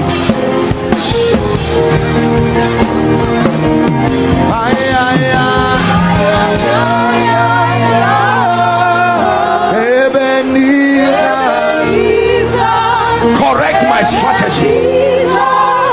The assignment is correct, but the approach is wrong. Lord, I'm missing something. I know I'm missing something. Please pray tonight.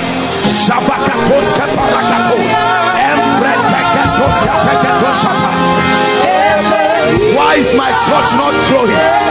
Why is my ministry not growing? Lord, I don't doubt the call, but I doubt the strategy. Correct the strategy. Listen. Please look up, everyone. Hear me. Tonight's meeting is very powerful. For many of you, you don't need to correct the vision. You don't need to correct the assignment. You are right. But the strategy is what is making the result to not come. The business you are in is correct, but the strategy. The ministry is correct, but the strategy. You were not supposed to have a church It was an evangelical outfit. You went to open a church. Now nobody is bringing money for chairs. Let me tell you, you are not free till the pattern is given to you. The pattern is the strategy. It says, go and fill 7 vessels with water. That was the strategy. Go around Jericho. That was the strategy. Walk on water. It's not enough to want a miracle. Lord, reveal the strategy for my result. For my result. Result in ministry. Result in my spiritual life. Lift your voice and pray. Reveal the strategy. Reveal the strategy.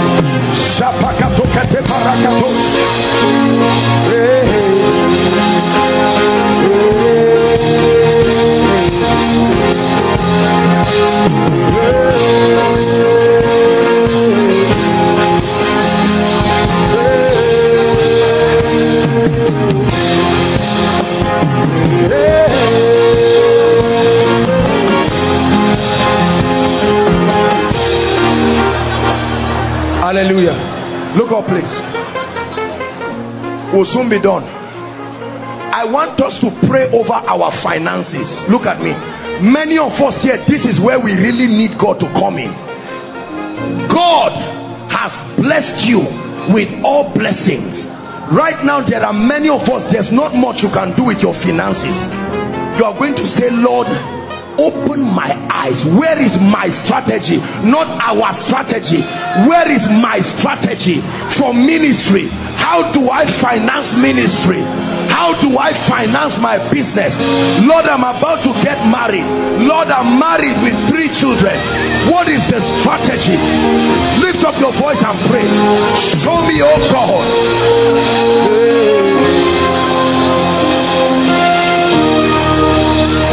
Every financial exploit comes with a solid strategy.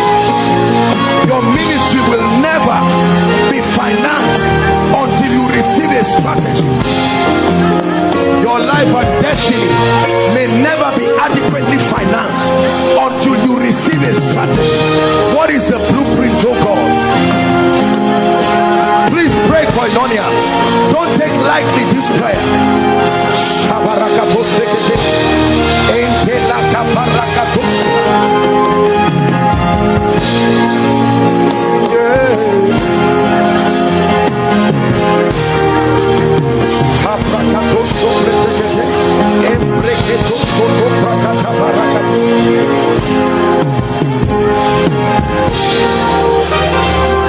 Hallelujah.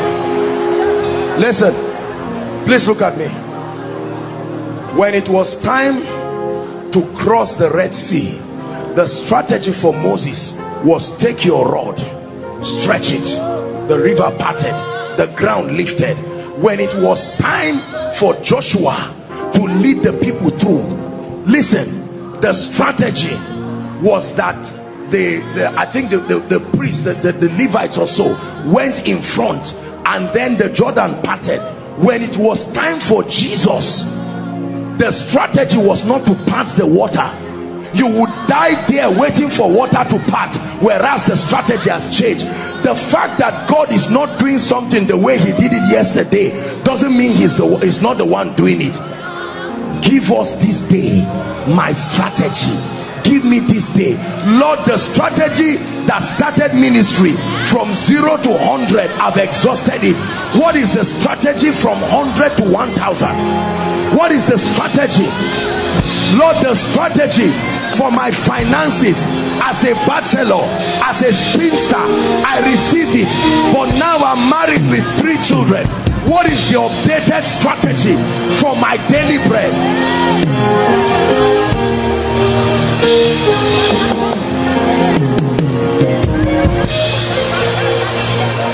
Hallelujah. Hallelujah. Someone met me last week, a dear lovely man of God that I love so much, and he called. He said, Apostle, how are you doing it? You have been transporting people since Koinonia started. You are doing all of these things. You don't raise money, you don't do anything, you don't cajole, you don't invite preachers to raise. How do you do it? And I looked at him, I said, my brother, you must stay with God, not just to understand the call. Many of us, once you get the call, you just stand up and start running. No, the strategy is your advantage in any battle. Ask any military man. They call Operation ABC. That ABC is the strategy for the victory. If they say Operation this, the military people know that this is the formula we are using for the takeover. Strategy. When we started, I remember when God came and told me, he said, son, the last meeting for every month is dedicated for a miracle service. It's a strategy. You will just get up blindly and go and make the last meeting of your own program to a miracle service and not get any result, because it is a strategy. Every strategy has an anointing on it. You see us gather prayer requests here and I pray on it. For Bishop Oyedeko, his strategy is the power of the spoken word. You may not see anybody fall down under the anointing while he is speaking, but the strategy is that he uses the creative word, power of the word. Oral Robert, his strategy was to lay hands. He didn't just speak. If there were 1,000 people, Oral Robert will lay hands one by one, but if he touches you, be sure you are standing up. Strategy. For Benny Hinn is to worship. Very sensitive, annoying worship. Sometimes he can tell everybody hush, and you are saying, what is this? I remember once upon a time they had a program with Archbishop Benson Idahosa, and he was worshiping, and one time Idahosa came and collected the mic and said, rain is coming, and Idahosa just started shouting, and that's how people started getting healed, because the strategies are different. William Branham would stand and say the angel that was assigned to him has not come, and that's how he will wear those people there. William Branham would stand like a herbalist and say he's apologizing, let the people be patient, and then at a point he would just say the angel has come, word of knowledge. He will start moving in a strange way, and people attacked him. He said that's the blueprint that was given. Every man of God, if he sits down and he's honest with you, he will tell you the strategy. There is how I know the power of God is ready to move. I can't teach you. I can teach you generically, but there is a strategy. It's like the palm of your hand. It's wired for your use. As a man of God, I cried to God. I said, Lord, what is the financial strategy for this ministry? Because this ministry will grow. And now the mass media that is supposed to be an avenue, most churches raise finances. A major part of the finance that runs ministry is from the media. And now God is saying, give the messages free. Don't sell anything. Imagine the hundreds of millions of naira that he would have brought, and now it has gone. Lord, you have to reveal it. When he comes to you, my God, when my God comes to you, he will tell you something that does not make sense, but you are stupid enough to take it as a strategy. You will join those who are clapping for you to wonder and say, Lord, I fear you. Hallelujah. Yes. There is a strategy. There is a way we do ministry here. It's a strategy that God gave. For Dr. Olukoya's prayer, he will raise prayer points and you will pray, and while you are praying in that prayer, the power of God is moving and touching people. There are many people. For Papa Iya Deboye, he will stand and in the calmness of his voice make a prophetic declaration, and people will come. For Reverend Dr. Uma Okpai, he will raise a song, and while he is dancing and singing, people are rising up. Don't copy strategies, receive strategies.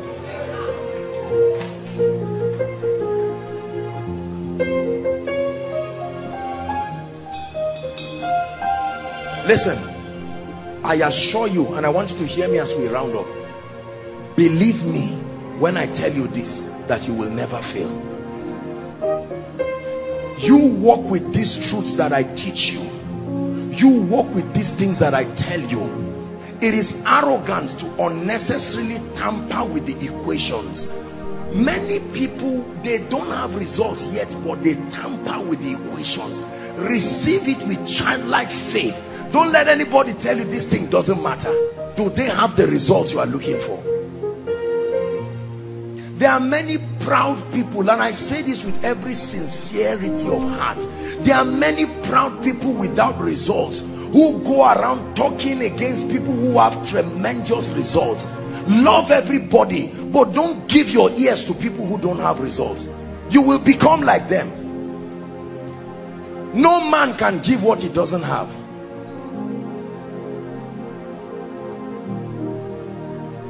Hallelujah. Can we pray one last prayer point? I want you to challenge the spirit of laziness, lukewarmness. Listen, it says, I would that thou were neither hot, either hot nor cold. I desire. You are not diligent and you are not completely lazy. You are just somewhere in between. If you are very hot, I can make you hotter. If you are cold, I can know you are cold and help you. But you are dilly-dallying in the middle of nowhere. You are going to pray and cry that laziness, especially the spirit, many of us sincerely, I love you and I don't mean to hurt or embarrass you, but many of us are extremely lazy. Lazy to a surprising degree, especially for a young man. Lord, destroy laziness from my life. Lift your voice and pray.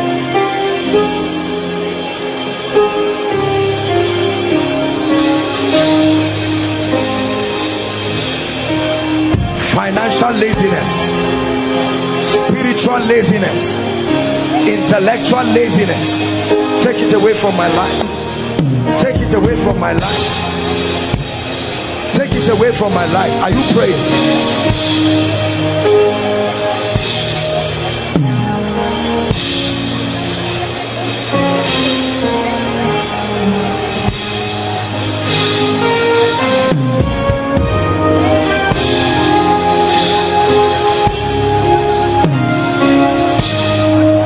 Diligence to study. Diligence to be valuable. Hallelujah. Please permit me to add for us one more request. We are going to pray concerning this issue of value. I'm sure that by God's grace I'll speak on it again for workers, but we are going to pray. Listen. If you are not valuable, Koinonia, listen to me. Those outside, those online, listen to me. No matter how you convince yourself, if you want to reign in today's world, what you have must be exceptional. If everybody has what you have, there is no space for you. Did you hear what I said? If everybody has, this is not about competition. If what you have can be given by another person, cheaper or freer, you are in trouble. You must trust God to brand you with a level of value that makes you so unique. No devil of poverty or failure or mediocrity or inferiority hangs around you. I told you that a man of God was praying for me one time, and he laid hands on my head and said, Father, create a problem in his region that only him will be able to solve. I thought, in my mind, I felt so bad because I said, no, I'm somebody who is for the body. I don't like this thing of one person outshining others. What kind of prayer is this? But when I understood value, then I prayed that prayer. And I said, in the name of the Lord Jesus Christ, create something, oh God, for me. I thought it was a joke. There are many preachers, but there is one Joshua Selman. The same way there are many people, but there is one Ejimi. There is one. When we want to hear the voice of Sam, Amaka cannot sing like Sam. Sam cannot sing like Amaka. If we want to hear the strings, Elijah and the music director don't play the same thing. Listen, when God makes you exceptionally valuable, sit back and watch the power of the Sabbath work in your life. It will be like a charm, the way men will run and come to you. I tell you this thing, I'm not lying to you. Take away your wrong mindset. Listen to me. You want to prosper and rise in today's world, is more than a job. You need to master value in a way and manner. and it will shut the mouth of darkness. I look at my life today.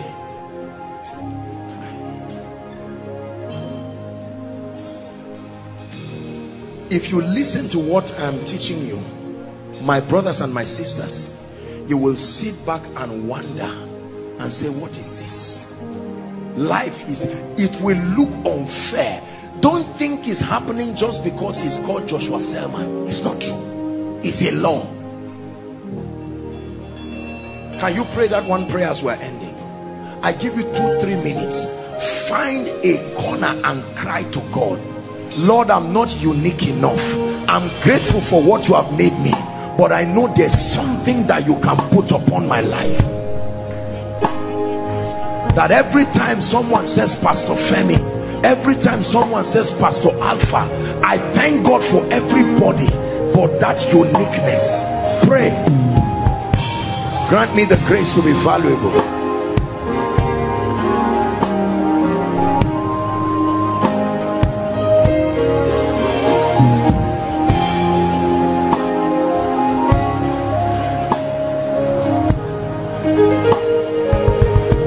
Hallelujah.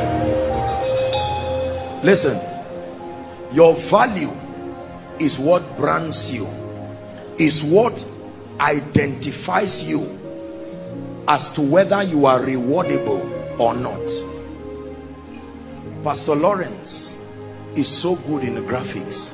When you needed to write the names of School of Ministry students, as anointed as I am, you didn't come to meet me. Because with respect to that, I'm totally not valuable. It's not an insult, it's the truth. Tomorrow, when we want to cook for the workers, you are not going to meet Joshua Selman. Nobody has ever come to meet me for advice on cooking. As sincere as I am. You won't come because you don't consider me that valuable. Nobody has invited me today to sing praise and worship. Does it mean I cannot sing? But I'm not that valuable. There are many options. Why should you be picked when there are easy options to you?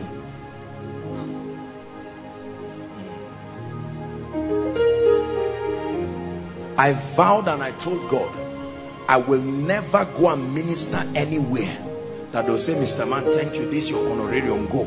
And the next time they discuss, when they bring Joshua, say, no, please, no way. I will never do that. So I pay the price in the word. I pay the price in prayer. I pay the price to know what to do and what not to do. That's the key. And it will bring you to suck the breast of kings. They will give you access to their treasures. Treasures that they would not even give their relatives. And you will stand and wonder and say, life can be this easy. Koinonia, hear me. If no one is looking for you, it's because you are not valuable enough. Don't be angry. Take this truly. If you are not valuable enough, nobody will look for you. Are we together? Yes. There are people I've met in my life. It's amazing how as soon as I met them and discern their value, those who used to provide that area of value, the doors of my favor towards them closed immediately. There are people like that. Are we together? There are people who are doing one thing or the other for me. It's dangerous if you are easily replaceable. I say it again. It is dangerous when you become easily replaceable. That means in this life you will not amount to much. The consequence is that you will be angry, you will be resentful, you will hate everyone. That's why I'm an advocate for mastery. You have to trust God for grace to know whatever is granted you grace to do and know it well. If it means adding educational qualification to rise to that position of uniqueness, do it.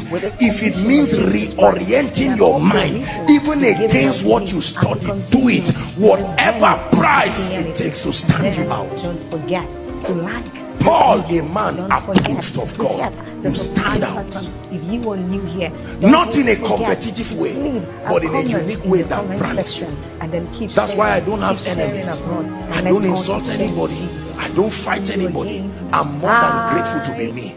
I don't think it would have happened that way if I were not this valuable. If I were not the one behind all the mighty testimonies by the Spirit of God that this ministry enjoys, probably I would have joined the many people insulting others. Do you know when you have results you don't hate? It's true. It's true. There's no need for it. I live a very happy and peaceful life. That's why I love the body of Christ. I honor everyone. Resentment is a product of an awareness that a replacement is likely to happen to you. But when you stand in a position unperturbed, look at Benny Hinn. Benny Hinn is friends with them. He can bring any man of God to his program and talk with joy, because we are talking of Benny Hinn here. By the privilege of the grace of God, Benny Hinn is Benny Hinn till he goes to be with the Lord. Kenneth Copeland is Kenneth Copeland. You can preach everything. When Kenneth Copeland comes, he is Kenneth Copeland. God's system for faith.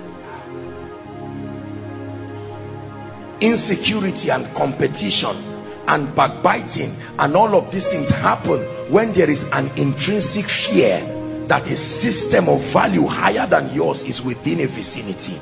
So rather than fighting, you trust God and say, Lord, lift me. The popular hymn says, Lord, lift me up and let me stand by faith on heaven's stable land. It says, a higher plane than I found. Lord, set my feet on higher ground. That's the prayer. Father, we thank you for tonight. I have spoken to your people, addressing what may be the gap between them and their results.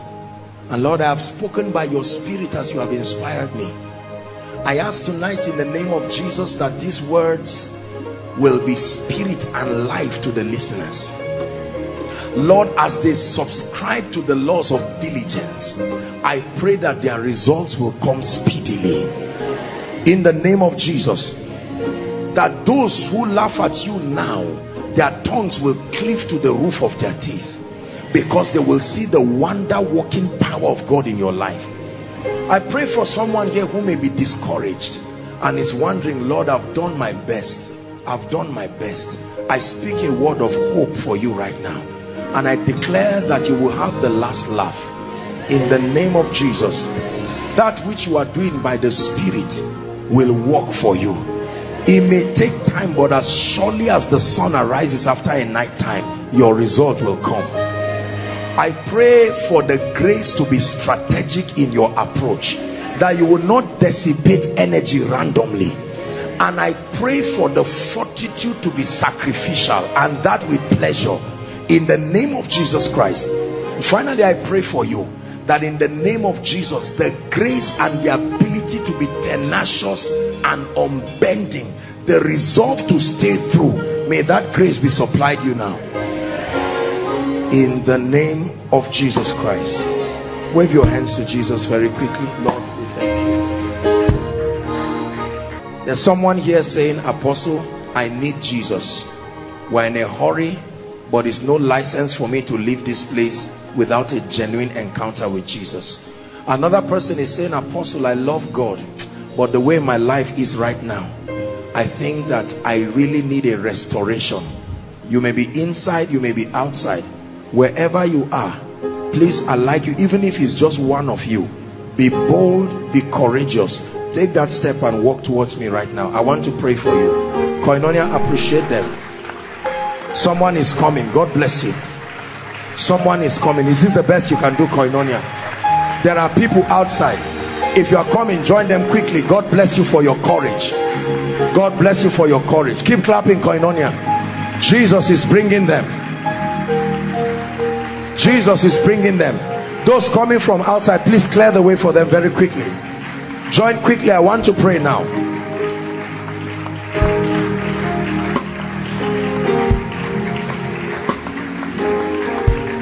Hallelujah. Thank you so much, those of you in front. I love you and I appreciate you.